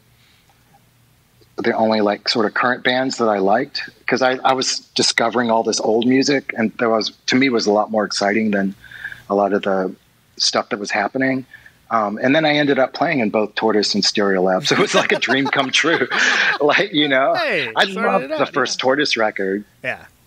So it was great. It was great playing with them, and I'd known Bundy and McIntyre for a long time, just because they'd put in time with, Castro del Sol and Bastro, and so it was.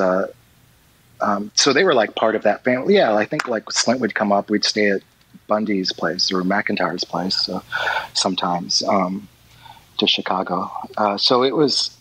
They were familiar, and I loved Tortoise, so it was a great experience for sure. And I think the only reason, I started when Tortoise was doing other stuff, or like was taking a break. That's when I was tour with Stereolab, and there was one point where after the Stereolab touring, Stereolab were like, we would like you to stay with us, but we know you're with Tortoise too, so like it's up to you, whatever you want to do. And I loved both bands, but I wanted to stay in Chicago. I didn't want to live in London. And then that's a hell of an ass, though. I mean, Jesus. I know. It's like what a problem to have. Oh, Ginger and Marianne both wanted to. Exactly. Okay. Like, cool. You had both for a long time. Now you have to choose one. It's like what a problem to have. Yeah.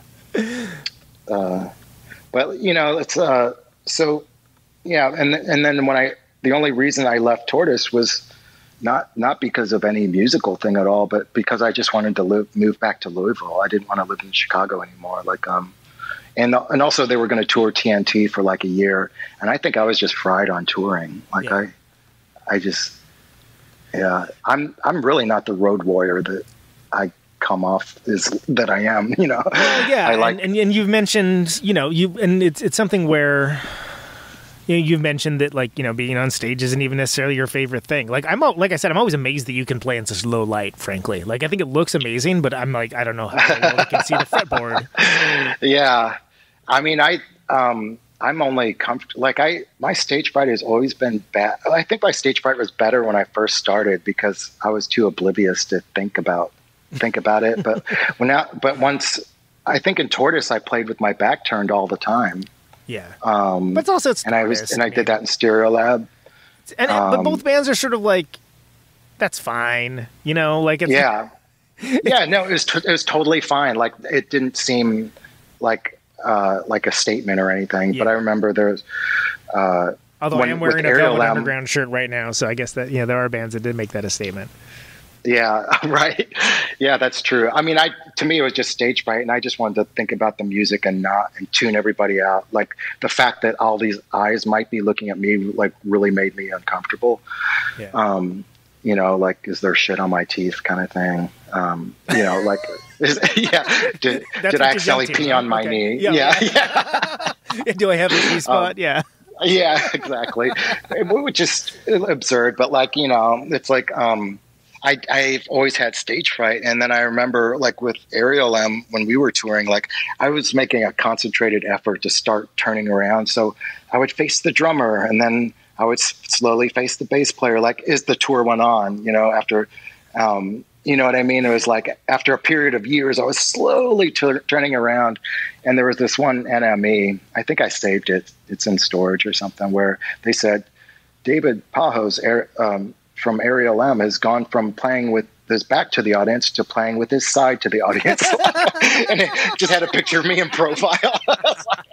I thought you were going to say someone made like an animated GIF of the shows over the years, which also would be good. Oh, man. But the fact that would be good. But the fact they made a news article about it is also great. Yeah, so I'm really comfortable when there's no lights on stage. To me, it is really about the music, or if I have my back to the audience, like that's, I just want to focus on the music, and I would love to be able to entertain and bring, and just engage the audience somewhat, or like, because I know a lot of audience members will be pissed when a band ignores them, or like they didn't even say anything in between songs. Those arrogant fucks, you know what I mean? Yeah. Oh, they're so pretentious. I get it. Yeah. Yeah, but it's just for me, it's not even about like trying to entertain. It's just trying not to fuck up. It's like I'm just trying to get through the song, and I feel like I still have stage fright. I've just gotten really good at hiding it over the years. Like now I can fake confidence, I can tune it out once I start. Get out of your head about it, at least. Yeah. When you're talking about, just there's I think it's a sailing term, hold the angle, like so that if you're in a storm like this, the sail doesn't rip, like you want to hold the angle. I think that's what it is. Right. Is that how you feel about playing live, or? No, but I just think it's a cool sounding phrase. Yeah, totally. Oh man, I want to make a dumb joke, but I won't. But I'll just leave it to your imagination. Yeah, sometimes I just say random shit, dude. It's fine. You don't need to react. Oh, it's great. I love it. You know this, Jesus. So you get off the road with Tortoise. You do that. Move back to Louisville. Move back to Louisville. There's the Live from a Shark Cage record, right? Is that the ones before? Yeah. And Whatever Mortal. Yeah. That's thank you. I couldn't think of it. Was going to come to me eventually. Yeah. And so that's a record that like really connected to a lot of people in my friend group, and just like really kind of seemed to mean a lot to folks. What was? Tell me about the recording of that record. Tell me about those songs. Man, I think that record was just me being sort of I just wanting the music that I make to more align with the music I was excited about, because I wasn't listening to like instrumental post rock, I was listening to the Everly Brothers and like old country and old Delta blues and stuff, and like that was the stuff that I was really into, and I was into Cat Stevens, and like so it was like I wanted to just make music that was I guess sort of based on the not necessarily Kentucky folk music, but just like kind of like the mythological Southern themes and stuff. Like when people think about like when they're glorifying like Appalachia and like songs of my people, I don't know why I had to say it in an insincere voice, but that kind of I mean, I think it's true. Like it's like that is the origins for a lot of music, and I just wanted to, and I liked, I was just really into that then, and I wanted to be excited about my own music, and it sort of had to be along those lines, but I didn't want to ape it either. Like I didn't want to fake like I was like, I just rolled off I just came off the Appalachian Trail. I lived in the Smoky Mountains and I play this dulcimer, You know what I mean? Like Yeah. I couldn't fake my history. So I did it from my angle, you know, like my take on that stuff. Like there's one song, I listened to it recently. I hadn't heard it in forever, but I was like, oh, that's cool. Like where I left space for like a guitar solo or something. But I didn't, I didn't want to do a guitar solo. I wanted it to be some surprising sound. And so I just got my car keys and just recorded jiggling my car keys. Yeah. That's, and it sounds crazy, like it's because the song's about death and stuff, and like it sounds like some skeleton dragging chains. It sounds really ethereal and kind of like, what is that? It's crazy. Yeah, I think I overdubbed it a couple times. Maybe not just car keys; it was other like metal things clanking together. But you know, like I was still, you know, yeah, exactly. But it wasn't like. You know, it wasn't like I was trying to be like this authentic, make authentic folk music at all. You know, I just wanted to, that was the foundation for it. But like I wasn't going to deny my history either. Well, and you did that one, my culture. Yeah, you did that one song the other night on the, didn't yeah, that's right. Over Jordan. Yeah. Yeah. And which is, you know, doesn't seem dated. Let's put it that way. Yeah, that's the beauty of that kind of music, I think, is that like it's timeless, you know, like it could be a new song, or it could be could be older than our granddads. So yeah, and it can will sound old and new and out of time all at the same time. Yeah, which is cool. I'm hoping. Yeah. That's the but then so that was the whole idea behind Whatever Immortal, and that, and also like I always enjoyed singing. Like I was never good at it, but I enjoyed it, and like I was getting a lot of encouragement from Will to do it, and he helped me with the record, and Tara Jane O'Neill played on it, and Britt played drums on one song, and you know it was a really fun. Like it wasn't a total like me alone in the studio or in my bedroom studio kind of thing. It was, but it was more collaborative, I feel like. Yeah, and it's something where it just kind of seemed like, the feeling was relaxed while not sounding loose. Yeah, totally. I had just started recording to hard drives and stuff then, and like it was. And I still just treated it like a tape machine. Like nowadays, I think it's normal to just put down a click track, and that's how the song starts. But like there were no click tracks or anything. Like the finger pick guitar would be the pulse, you know. Yeah.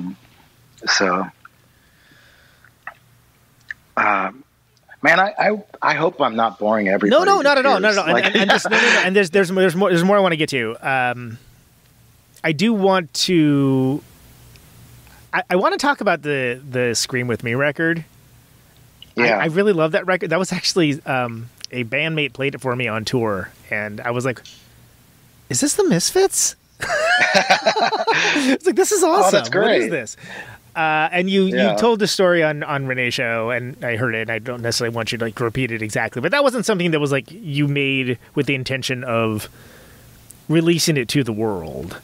It was something that just kind of got passed around, just like it was to me. Like it was like, oh, I'm going to put this on. Oh, okay, what is it? Exactly, yeah. See, that's the power of like word of mouth again. Like that's how Spiderland got around. It was all, just it got passed around. Like people were turning on their friends onto it.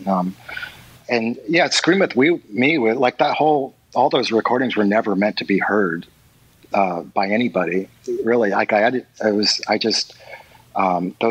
just like a lesson in songwriting. Like I always liked Glenn's, like the way he wrote songs. I liked his melodies, his lyrics. They're all so catchy.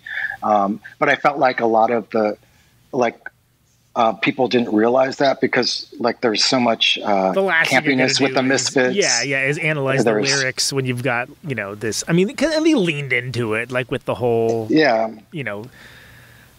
like with the devil locks and like the outfits and everything. They leaned into it, but it's also, I agree with you. I think it's also like, oh, that's actually a really good turn of phrase there. That's like, oh, that's a really good, you know, kind of like a good vulgar line. That's just like very elegantly vulgar.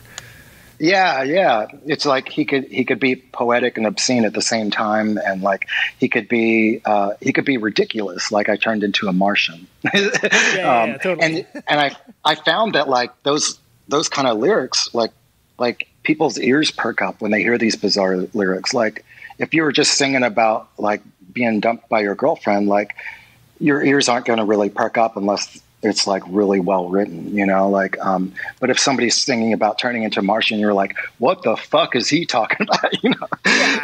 Like, well, totally. And especially when you have, and especially when in that format, right? Yeah. When it's like a singer songwriter, like vocals and acoustic guitar, you don't expect to hear lyrics like that, and so it's a little. When you hear like a line like, you know, when new creatures rape your face, is sort of like oh right, oh wow, yeah, wow, and it's like stuff that you may not even notice when you're listening to the Misfits. Why? Yeah, I didn't know those were the words. Jesus, that's wrong. Yeah. But did you know that the pre-Slint band Maurice toured with Sam Hain? Like, you mentioned that to me, and I thought that was amazing. And I think I pressed you for some details on it, which I guess I should probably do right now. I mean, like what was that? That's, you know, being a part of like punk history, pretty much, right? I mean, it was again like just being near one of my heroes. Like I was a huge Misfits fan. I was a huge Sam Hain fan. Yeah. And then we got to play, like, when I say tour, it was like maybe 5 shows with them, but it was in the Midwest, opening for them and traveling together, like eating at the same places and stuff. So it was great, you know, like Will Oldham came with us. That was before he played music, but Maurice, that was Sean Garrison did vocals on that, right? Yeah. Sean was the singer. Yeah. Another amazing, Louisville talker. Yes. Yeah. But it's, you know, like, so like Glenn's music has been a part of my life. And so anyway, like I just wanted to dissect, because I was writing songs for a new record. I wanted to just tear apart somebody else's songs, like deconstruct it and put it back together. Totally. So I understood it. Yeah. And so I was like kind of house sitting, I guess. I was couch surfing, and the people that lived there were out of town. And they had a tape machine, and I just recorded, you know, these, you know, what became Scream With Me. And it was just like a songwriting exercise, like learn from someone you admire. And I just left the tape in there, and, you know, I ended up getting my own apartment and stuff, like, and just forgot all about the tape. And I guess it had gotten passed around. Like she'd heard it and was really surprised and burned a CD of it. And then that got passed around. And then I had to do like I was getting a promo photo done or something. And the photographer was like, oh, I heard, you know, your Misfits song covers. And I was like, what? How did you hear that? Like, because I had not even thought about them. Right. And why would you? Yeah. You weren't setting it for release. You were just doing it for the fuck of it. Right. Yeah. And I had forgotten about, because I didn't even know where the tape was, or I didn't know it existed. I thought by now she had taped over it. And he was like, yeah, I was shooting like Sean Marshall the other day, and she was playing it during the shoot. And then eventually like a friend wanted to release it on vinyl and stuff. So it was like that's what I mean by like people the audience will find the music. Like right. You almost, and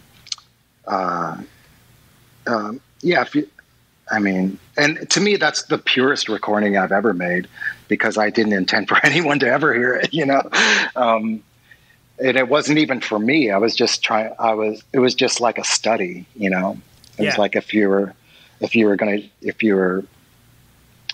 copy, like, I don't know, Picasso's, because you wanted to do your own painting. Yeah, I want to practice my, my, what do they call it? Figure painting? Figure drawing or figure painting. Yeah. I don't know why that sounds wrong to me, but Sure, we'll stick with it. Yeah, because it sounds like finger painting. Yeah, it does sound like finger painting. Yeah, exactly. I gotta practice my finger drawings. Yeah. It's like, is he drawing fingers? Is he drawing with his fingers? Like, what's he doing? So, okay. Well, and it must have moved pretty quickly because I think the tour I heard it on, it was like summer of that year. So if you recorded that earlier that year, it must have moved along pretty quickly. What year was that? Because I don't even remember what year I recorded it. 2009, I think, if I remember correctly. Oh, I think I did it in like 2004, man. I think it was 2004. Oh, well, then it didn't move very fast at all. Never mind. No, it didn't. Like it was definitely like a slow burn. What I just said, forget about it, and it's exactly the opposite. Because the only reason I remember is because, just like because of life events in New York that were happening then. Sure.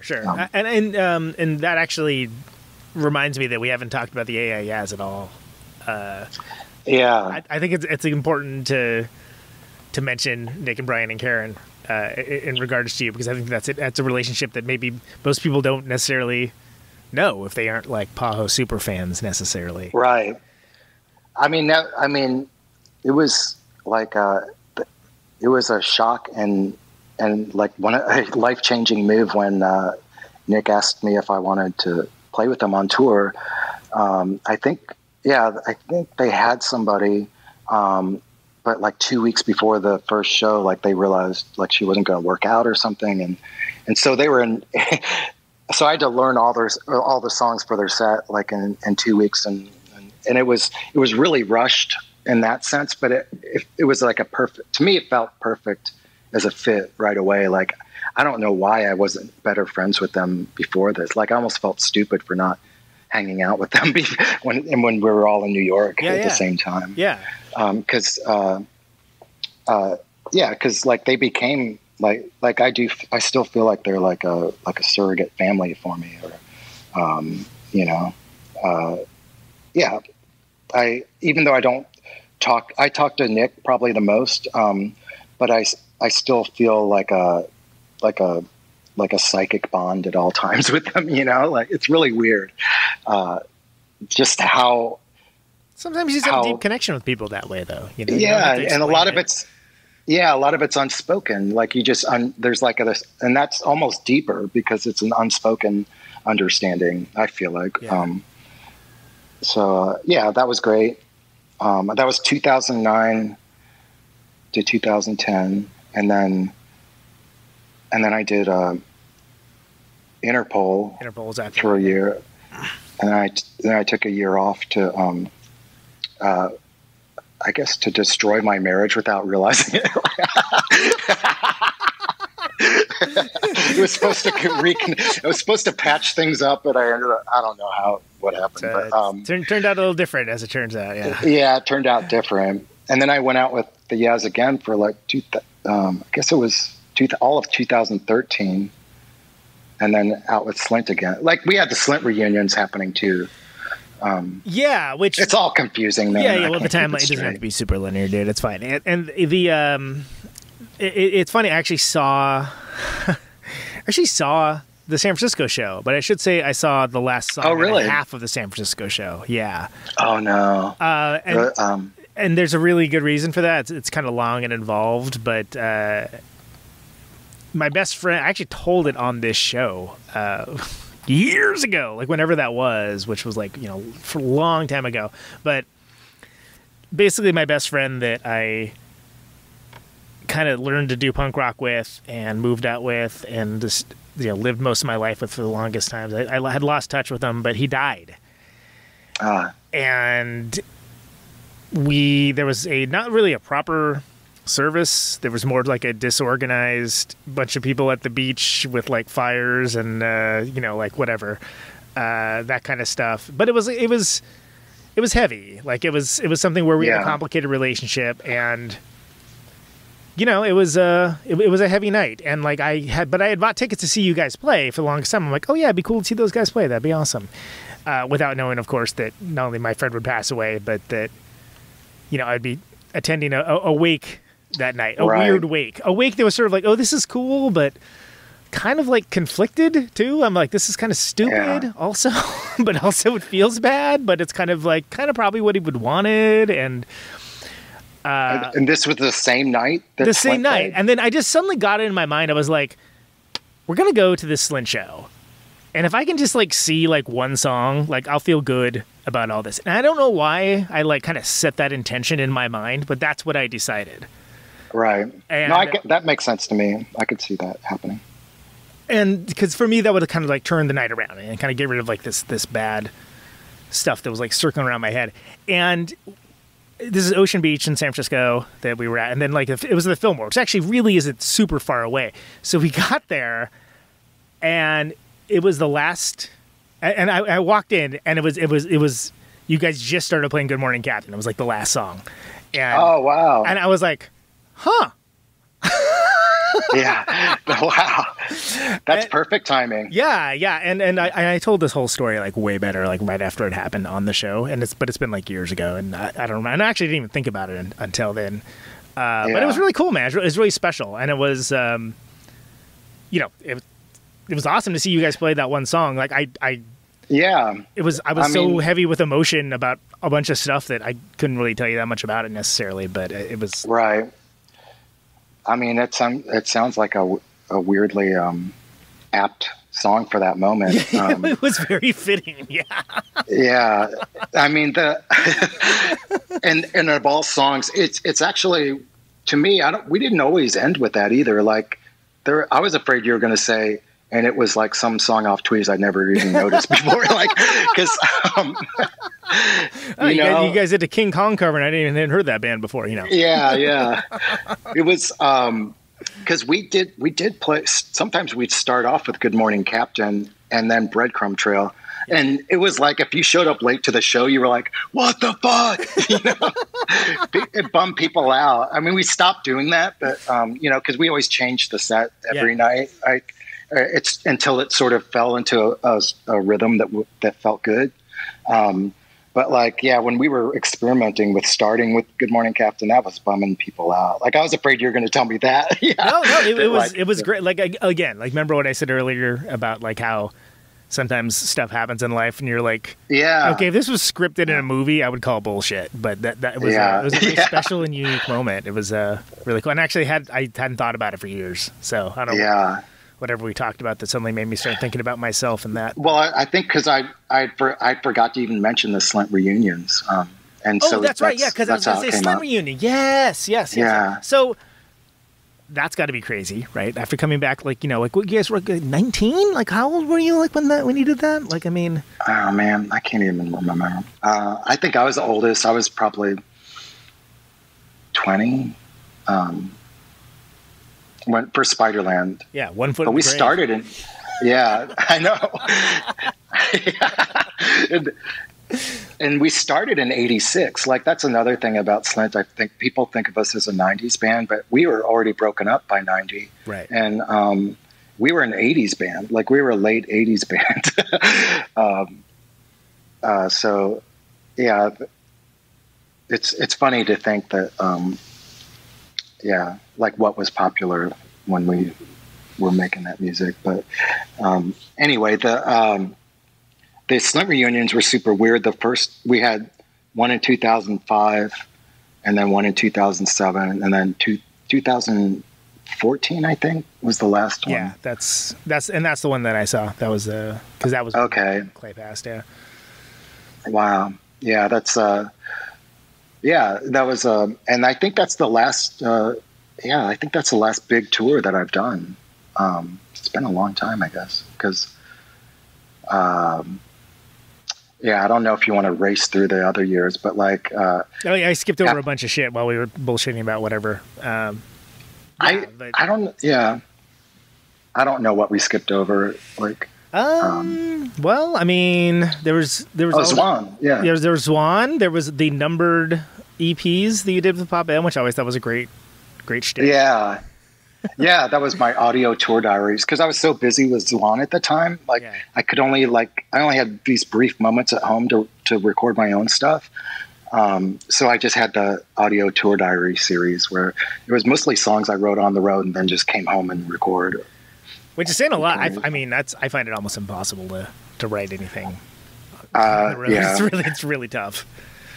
But like Zwan was a different style of touring, you know, where there's a lot of sitting around. Like, so that's a change up, right? That's not necessarily a different world, but you know, it was a different world. Yeah. Okay. It was like, and I wanted it because I was, I remember like I was in LA mastering Whatever Mortal. So it must've been, I don't know what year that was, 2002 or something. That sounds about right. And or maybe 2001. Yeah, somewhere around there. Yeah, looks like. According to Wikipedia, which is, as we all know, cannot be incorrect. So. Yeah, they're always right. I was mastering Whatever Mortal, and they were auditioning bass players like Matt and Billy and Jimmy. And I was talking to Matt, and I was like, I was joking. I was like,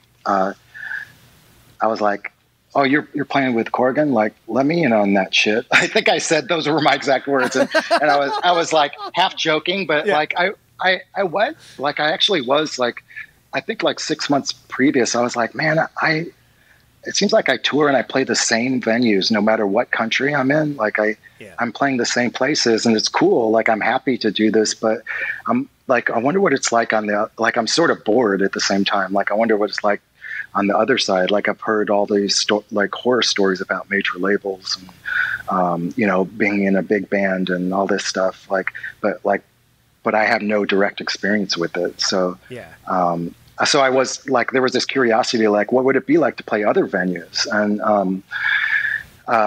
And so like Matt was like, yeah, you should come over. Like we're auditioning. They auditioned like 26 bass players and didn't like any of them. And then Matt and I was like, I don't want to audition. Like I've never done that. Like I'm not doing that. And then he was like, well, just come over to swim, because we're staying at the Chateau Marmont, and it's a great pool. And so I showed up at it, like where he said his room was. I showed up in my swim trunks and like a towel, and brought my own towel. And Corgan answers the door, and he's like, hey, come in. And he's telling me about the band, and he wants it to be this positive thing and all this stuff. And I just pick up a guitar that's lying around, and I was like, I know Billy thinks he's a great guitar player. And I was like, I'm going to do all my Malmsteen licks, you know, like, so I started shredding, you know, like I was like do these arpeggios now, and like all my Guitar Center moves, you know. And I remember like Billy and Jimmy looking at each other like, holy shit. Like it was like, it was so perfect. And then I never ended up, I remember leaving and being like, fuck, I never swam. Like I never got in the pool. You dressed up to go to the pool and you didn't even swim. Yeah, I was still in my swimsuit holding my towel leaving. And I was like, God damn it. Like I thought it was a failed mission, you know? Because I was only there for the pool. I really was not thinking about that this was my audition, you know, until afterwards Matt was like, yeah, they want you to play bass. Like, I was like, oh, well, that's cool. You know, like I didn't realize it was the audition. I thought I really was there to swim, but like, that's how oblivious I am. So you thranged your way into Zwan, just ripping licks. Yeah, totally. Yeah. It was more just to like show off and be like, you think you're good. Like, can you do this? You know, like, hey, F you, Baldy, check this shit. Yeah. And he is a great solo, like he's great at soloing in his own way, you know, like, and it's not the technique shit, like, cause my stuff was just technical bullshit, you know? But it was enough, you know, at least I've never had to audition, and I feel good about that, you know? But like, so I ended up in Zwan, and then you started playing with Paz, and Paz is awesome. And Paz ended up, joining and taking over the bass, because we played a couple shows without her. And then she ended up playing bass, and I moved to third guitar. So, never enough guitars. Yeah.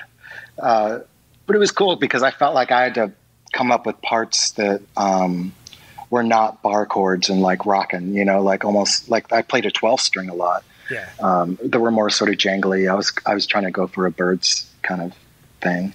But it was Yeah, that was Nothing wrong that with was that. a definite. I mean, you played you played that 12-string on the Sin Eater. I mean, that's right. You can make like all kinds of amazing non-Birdsey sounding songs with like 12-string stuff. You know? Yeah, I forgot about that.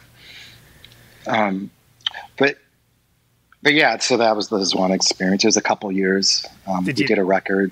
You know, did you enjoy it? I don't think I've ever directly asked you this. Did you enjoy that time? I enjoyed it because in the sense that it was the experience I was looking for. Like I wanted to see what life was like on the other side, that other side of the music world. Yeah. And I learned it, and it was as shitty as everyone told me. So I was more than happy to go back to the same venues. Like I was like, oh my God, the same venue in Bordeaux, you know, like I love this place. Yeah. It's like now I've never missed you more than I am right now. So it was, it was, and I don't think like that whole music world is shitty. I think just that particular circumstance and group of people was born to implode, you know? Okay, real quick, I swore to myself I was going to ask you about Dead Child because I love that. I love that band, and I forget about it constantly. But I freaking love that band. It's so Oh, that's really cool.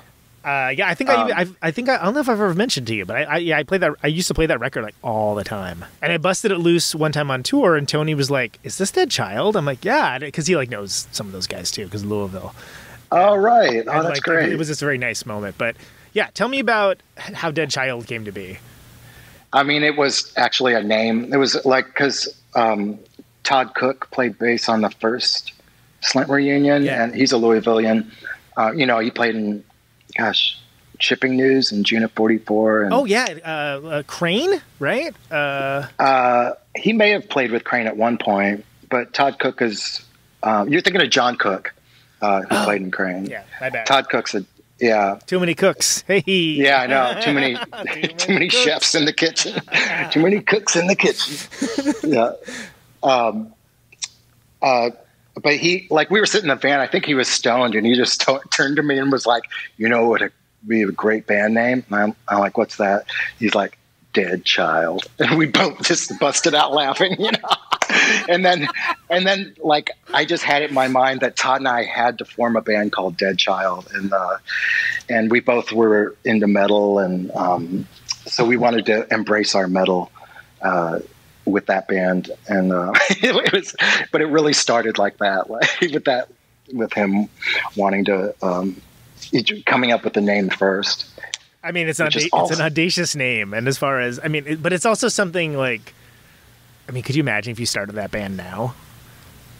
You know? Yeah. It's a fucked up name for sure. Yeah. Woof. I mean, but I guess I'd heard, of punk names. There's a lot of like fucked up punk names. Oh, there still is. I mean, a friend of mine just started a new band with her Chelsea Wolf, who plays in her band. It's called Mrs. Piss. Nice. Yeah.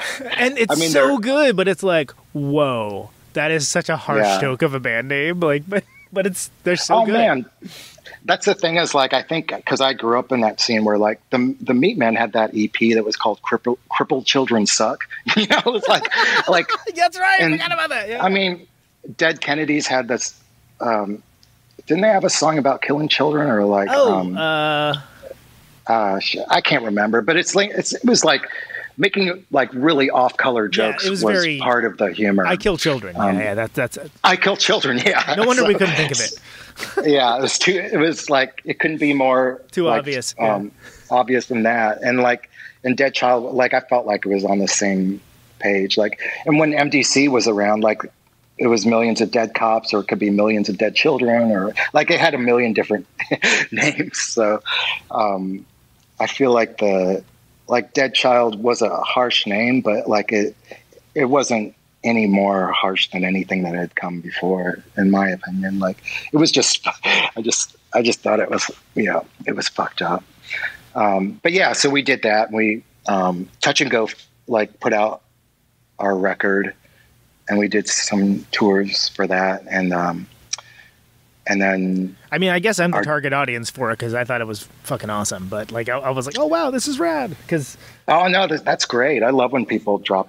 You know, it's like Britt mentioned recently. Britt Walford mentioned that he had been listening to Dead Child lately, which I think is really cool. Just to listen to it. You know, it is one of those records. Like I feel like if you're in that kind of mood, it's perfect. It's a perfect kind of record for a perfect kind of mood, and very, very different than like, you know, than some of the other stuff that you've done. Like, I mean, for instance, I think Moon Rises is good driving music, driving in during the rain music, I think. Yeah, I love that. Like when there's like I definitely have like my rain road trip albums, you know, and that's an honor that Moon Rises is one of them. Yeah, man, it's great driving in the rain music. I'll stand by that. Yeah, I have like records I listen to when it's like or it doesn't snow here, but like in New Jersey when it would be snowing, you know, like I'd listen to Washington Phillips or something, like some like old blues dude. So yeah, it's like I think Dead Child, if you want to like hit the accelerator and like and you're pissed off at the world and you just want everyone to hear what you're listening to at the red light, like that's some drive angry music in a good way. Yeah, totally. It's like, and it doesn't fuck around. It just starts off like with the rockin', you know, like it just comes in ripping for sure. Yeah, but then that ended because, you know, Touch and Go folded like around after that record came out, like not too long after. I'm not saying there's a cause and effect, but no. Yeah. we were the nail in the coffin for sure. Turns out somebody did bet the devil their head, and it was Corey. Yeah, exactly. And and it just kind of faded out. And yeah, what did I do after that? I guess, there was still Slint stuff happening. And then, I guess recently was the Household Gods, which I feel like you could speak better about than I can because I'm still the same oblivious dude that I always have been. I mean, yeah, but I mean, I feel weird about being like, hey, buddy, here's my show. Here's my, you know, here's the hat. Here's the excellence in broadcasting chair, which is something Rush Limbaugh sells. Did you know that? Really? Yeah. No way. Or like, I think it's EIB, excellence in broadcast. I was like, this fucking guy, really? I don't know why Matt brought that up, but no, but it's no. You don't want to make us feel like bring it up, but like.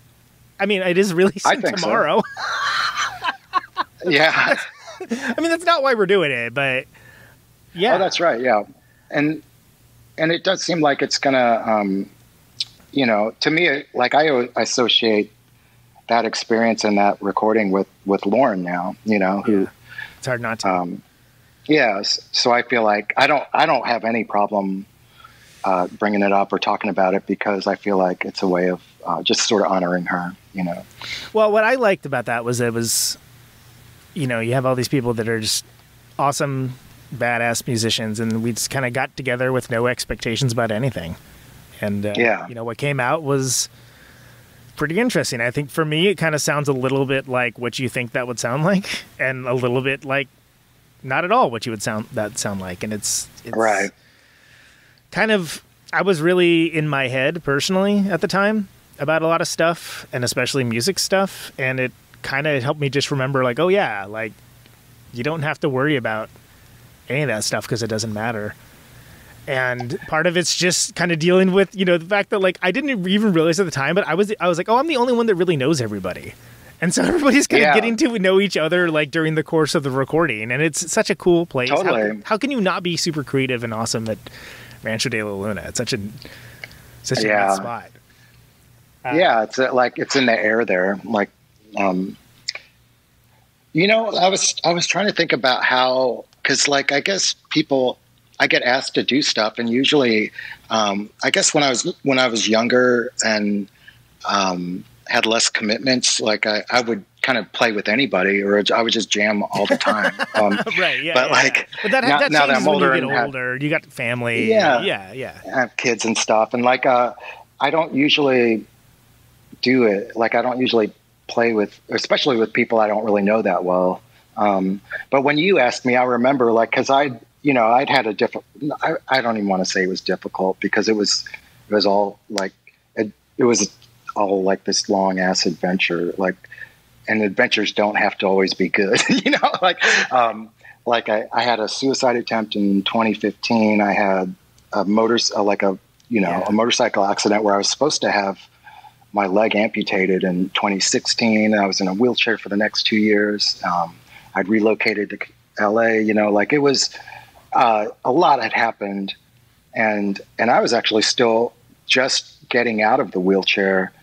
I think, when you told me about it, and I, part of the reason I agreed to do it was because I just wanted to get back into music, like playing with humans, and like, get back into music again. Yeah. And this sounded like a great way to do it. Right. I mean, and there was no pressure. like no pressure it was, at all. it was perfect. It was like, musicians that I knew were great and I respected, and that, and it was going to be it was like, whatever happens. Like, there was no, if we never release it, that's fine. Totally. And that was the mindset. Because the mindset was sort of like, well, if this ends up being nothing, whatever, it's just a cool adventure. And like, yeah. But I bet it's going to be cool. And I think it's cool. Yeah. And even if it's only one thing cool happened, like it's just that, you made it seem, and it was like, just like there were no expectations, and it was perfect for me at that time, for sure. And it was like that. Like, we got there. I think I feel a little guilty because I don't feel like, because I was rusty with just playing with people, like I didn't have a lot to contribute. I feel come on, grow up. Yeah, okay.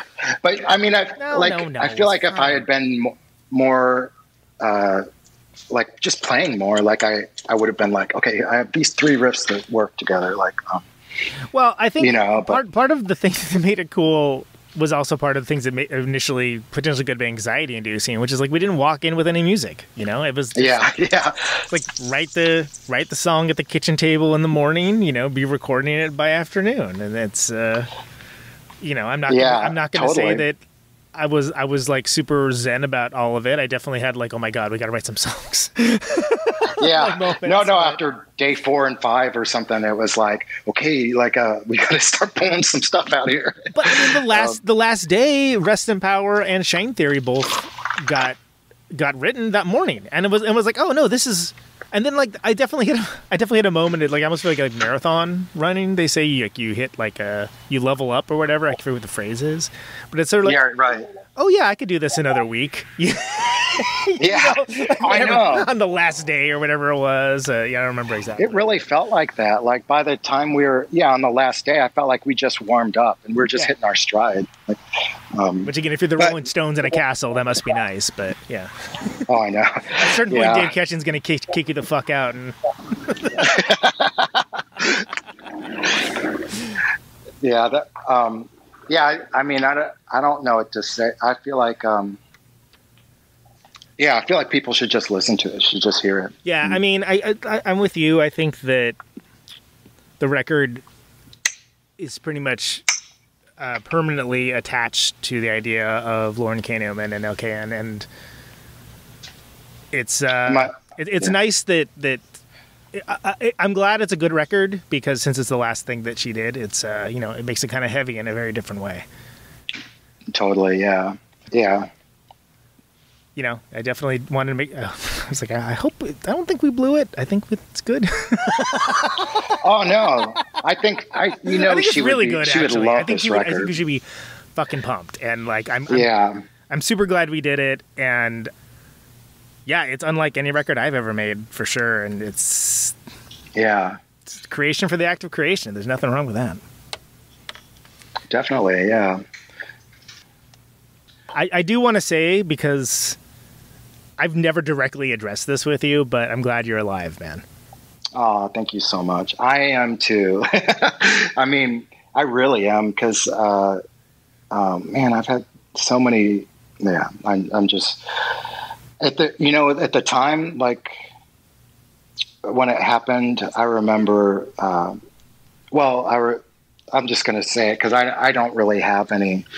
I hope it's not triggering for people or anything, but like I don't really feel like I have many secrets at all anymore. But like, I hung myself from a tree, and and I was actually like jumped and was hanging. And I remember when I had some crazy near-death experience that I only I don't have any secrets, but I feel like that's something I only talk about with close friends. But like I remember when they cut me down, like cops cut me down, like my first thought was like, fuck, I am still here. I can't even do this right. Like I was so pissed. Like I was like, everything's going to be so much worse now. Like I just really fucked up even worse. Like I was so mad for like the first maybe 7 or 8 hours afterwards. And then it was like I did a complete 180. Like it was like something just changed completely, where I was like, I'm so lucky that it didn't, that I survived this, yeah.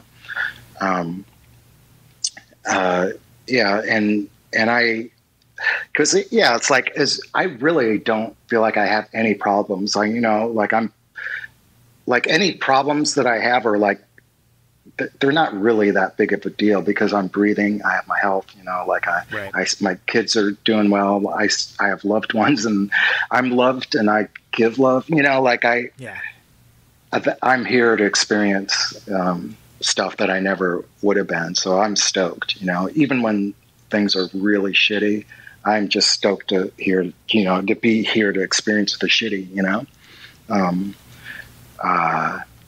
so yeah. Like, thank you. Like I'm as happy as anyone to be here. Yeah. I mean, me, I'm Captain Jokester, but I got nothing, no jokes there at all. I'm just glad you're alive, dude. Yeah. Oh, thank you. I'm glad I know you, and I'm glad you did the show, and it's always a pleasure talking to you. I'm glad we did the record. I'm sort of had you on years ago. I don't know why the fuck I didn't. I don't know. Yeah. What's up with that? I was going to say something, Yeah, I don't know. I forget obvious things. I mean, it took me so long to have Dale on, dude. Like, I mean, like I just forget obvious things sometimes. But I'm super glad you came on. You got to get Brett Ralph, man. He's been on. Oh, he has? I've had Brett on. Yeah, I had him on in person, but it was a while ago. I got to hear that. Yeah, he should be. I got to hear that one. But. Last question. I mean, you've heard the show. I asked the thing at the end, which is just why do you do what you do? See, I feel like I'll have a long-winded answer for that. It's fine. I mean, the way I'm taking the question is like, why do I, why am I a musician? And I know that that's not necessarily what the question entails, but being a musician was never a career choice. Like, it was just by default I had to, because number one, it was the only thing I liked. It was like the only thing I was interested in. And I'd had some shitty jobs, but I was actually making more money from playing music. So it was like it made more sense. Like I could get off food stamps if I, if I played music. So it was like, it was what I never chose to be a musician. It was just like, that was all I ever, it's all I did and it was all I ever wanted to do. And then when I realized I could make somewhat of a living from it, like I was like, well, I should just do this full time. And then after that, it was like when, I really did go full time. And, it was early 90s, I think, when I was, it wasn't a decision to be a musician, but when I was a kid, when I got my first guitar, like I didn't talk to people like I would practice 9 hours a day. every day. Like, and to me, that was just enough to get by. Like, if I could play more, like I would have. So, you know, like I feel like it's, I do what I do is like, because I need to breathe, you know, I need to eat and I need water. So and I need music. So like, that's pretty much why I do what I do. I guess that's a long-winded answer. It's fine. This is a long-winded show. Perfect. Thanks so much, brother. It's always good to hear your voice. And thank you. Thanks for having me. Yeah, man. Stay safe. And yeah, probably talk to you tomorrow. Yeah, I'll talk to you tomorrow. We can do all this again. Oh, wait, no, that's next week. Okay, no, well, yeah, I'll talk to you tomorrow anyway. That's fine. Yeah, a week from tomorrow. Yeah, a week from tomorrow. Oh, man. Yeah, all the love, all the best, and yeah, I guess that's it. I guess this is me ending the show now. Thank you very much. All right. Yeah, have a great night. You too, man. All right, bye-bye. There he goes. Mr. David Pajo. Mr. Pajo. Over Jordan by Papa M. That was my guest. Mr. David Pajo. It's a great tune. He's a great guy. That was a good time. Thanks for hanging in there. That's Is this thing on? I actually wasn't sure if we were going to talk about household gods. I feel really weird about that, but I do want everyone to hear the record. But I don't know why I feel self-conscious about that, but I love it. Hope you guys like it too. Householdgods.bandcamp.com, householdgods.com. Pajo's got a site. Oh, Pajo's got a site. Are we going? I believe it's just davidpajo.com. Is this thing on? Pajo. And he's on all the social Instagram. You know, he's on the band camps. Oh, all right. So the name of the show is Conan Neutron's Protonic Reversal. Thank you very much for listening to it.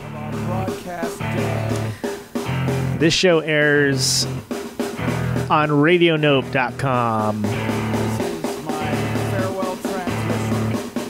Thursdays, 8 p.m. Eastern, 7 Central, 6 Mountain, 5 Pacific. Signing off, Mr. and Mrs. America, all ships at sea. Podcast at radioneutron.com or protonicreversal.com. The sound of my voice. Or wherever you find your podcasts. No ads, no sponsors, no kidding. I've got 50,000 watts of power. If you want to get the episode sooner, patreon.com/Protonic Reversal. Ionize the air. $1 a month gets you everything you need. The average cost is like 4 cents or something along those lines, but This moan turns sound into electricity. the show's always free. Thanks for liking the shows and spreading it around and all that stuff. Out on Route 128. Stay safe out there. Raise your fist up, You got my radio but take it easy. on. Can you hear me now? Can you hear me now?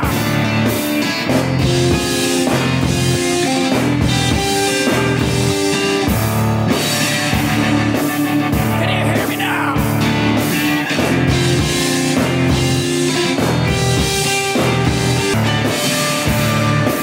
Can you hear me now? The end of radio.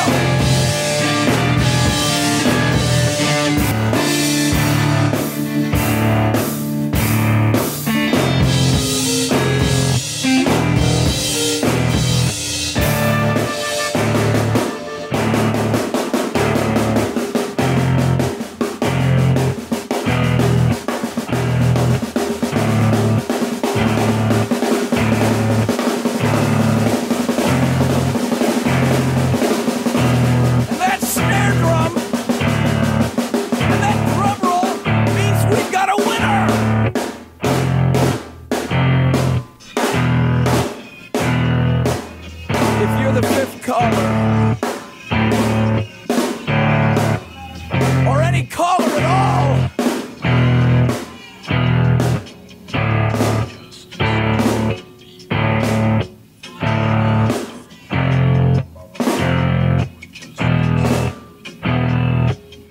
Welcome to my top 10.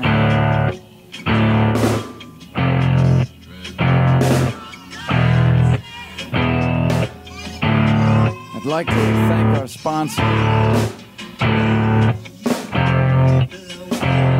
But we haven't got a sponsor. Not if you were the last man on earth. She was prepared to prove it. This one goes out to a special girl.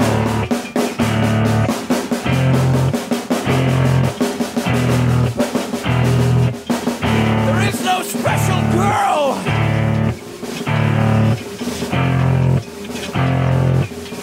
It's the end of radio. The last announcer plays the last record. The last what?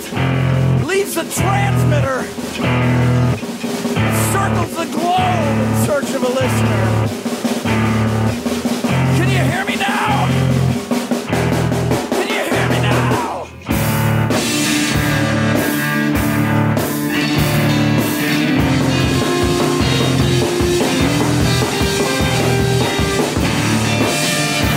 Can you hear me now?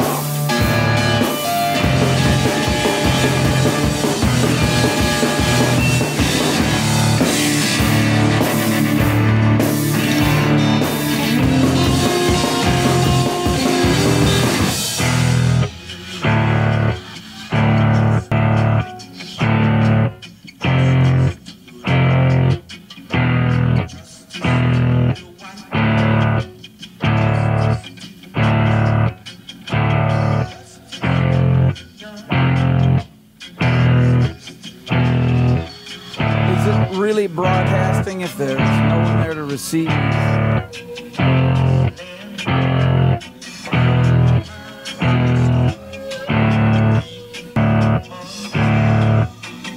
the end of radio. As we come to the close of our broadcast day.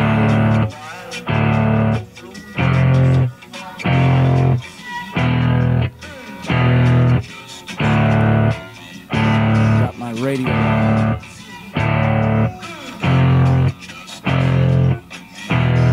Can you hear me now?